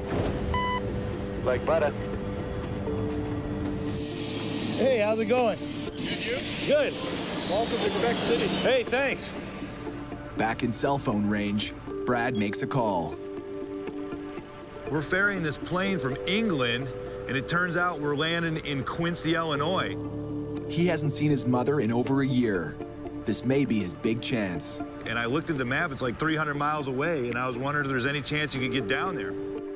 I never get to see my mom. She's living in Chicago, and we were taking this plane to Quincy, Illinois. I think it's about 300 miles, and I'm just kind of wondering if there's any way I can see her. You know, I'm getting a free ride there, so. But a severe weather system moving across the Midwest might put these plans on hold. We're up here. We got to roll all the way down here through all of this crap, 3 lows. This could be a real problem. This type of weather can be fatal. Yeah, this can take wings off. We need to get moving, like ASAP. Vámonos. Europe. Right away, they see that this has the makings of a major storm system directly in their path. That's a massive cloud in front of us. Yes, it is. We will not be going through that.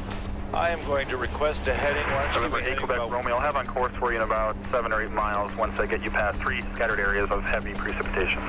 Yeah, we're just going to talk to you about that. We're looking at it. It's quite significant. You can see all this red here. Obviously, red is not a good thing. It's painting the heaviest precipitation, and heavy precip comes out of thunderstorms. Air traffic control comes through, guiding them right around the thunderstorms to calm skies. There's the airport, I'm pretty sure. Airport's in sight. Now, they're closing in on the finish line. Quincy traffic to King Air, short final. This is low approach only 31. Okay, dude, 140 knots. 200 feet. Roger. Miles northwest, inbound for left downwind, 31 Quincy.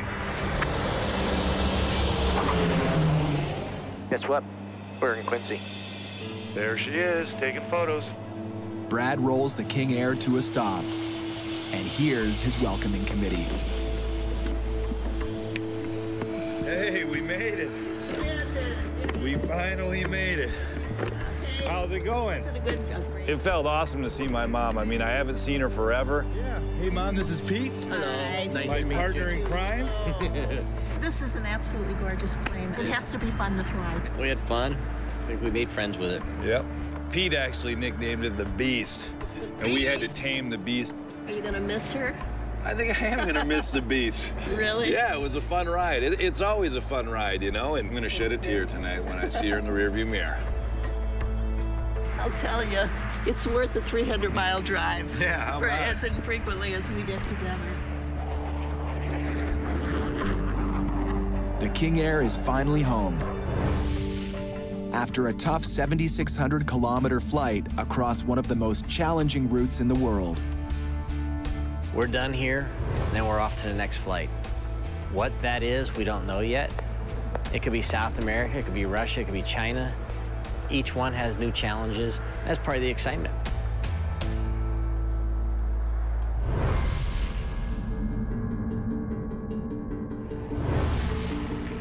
Over the Caribbean Sea, exhausted as they are, Corey and Randy have made it through a serious thunderstorm. The further we get away from this, the less problem it should be, so I'll be glad to get away from it. But now, a new problem. They're running out of daylight. That sun is setting fast. Randy switches from visual to instrument navigation. So Corey, we're gonna shoot this approach, but we're not gonna mess around. Roger that.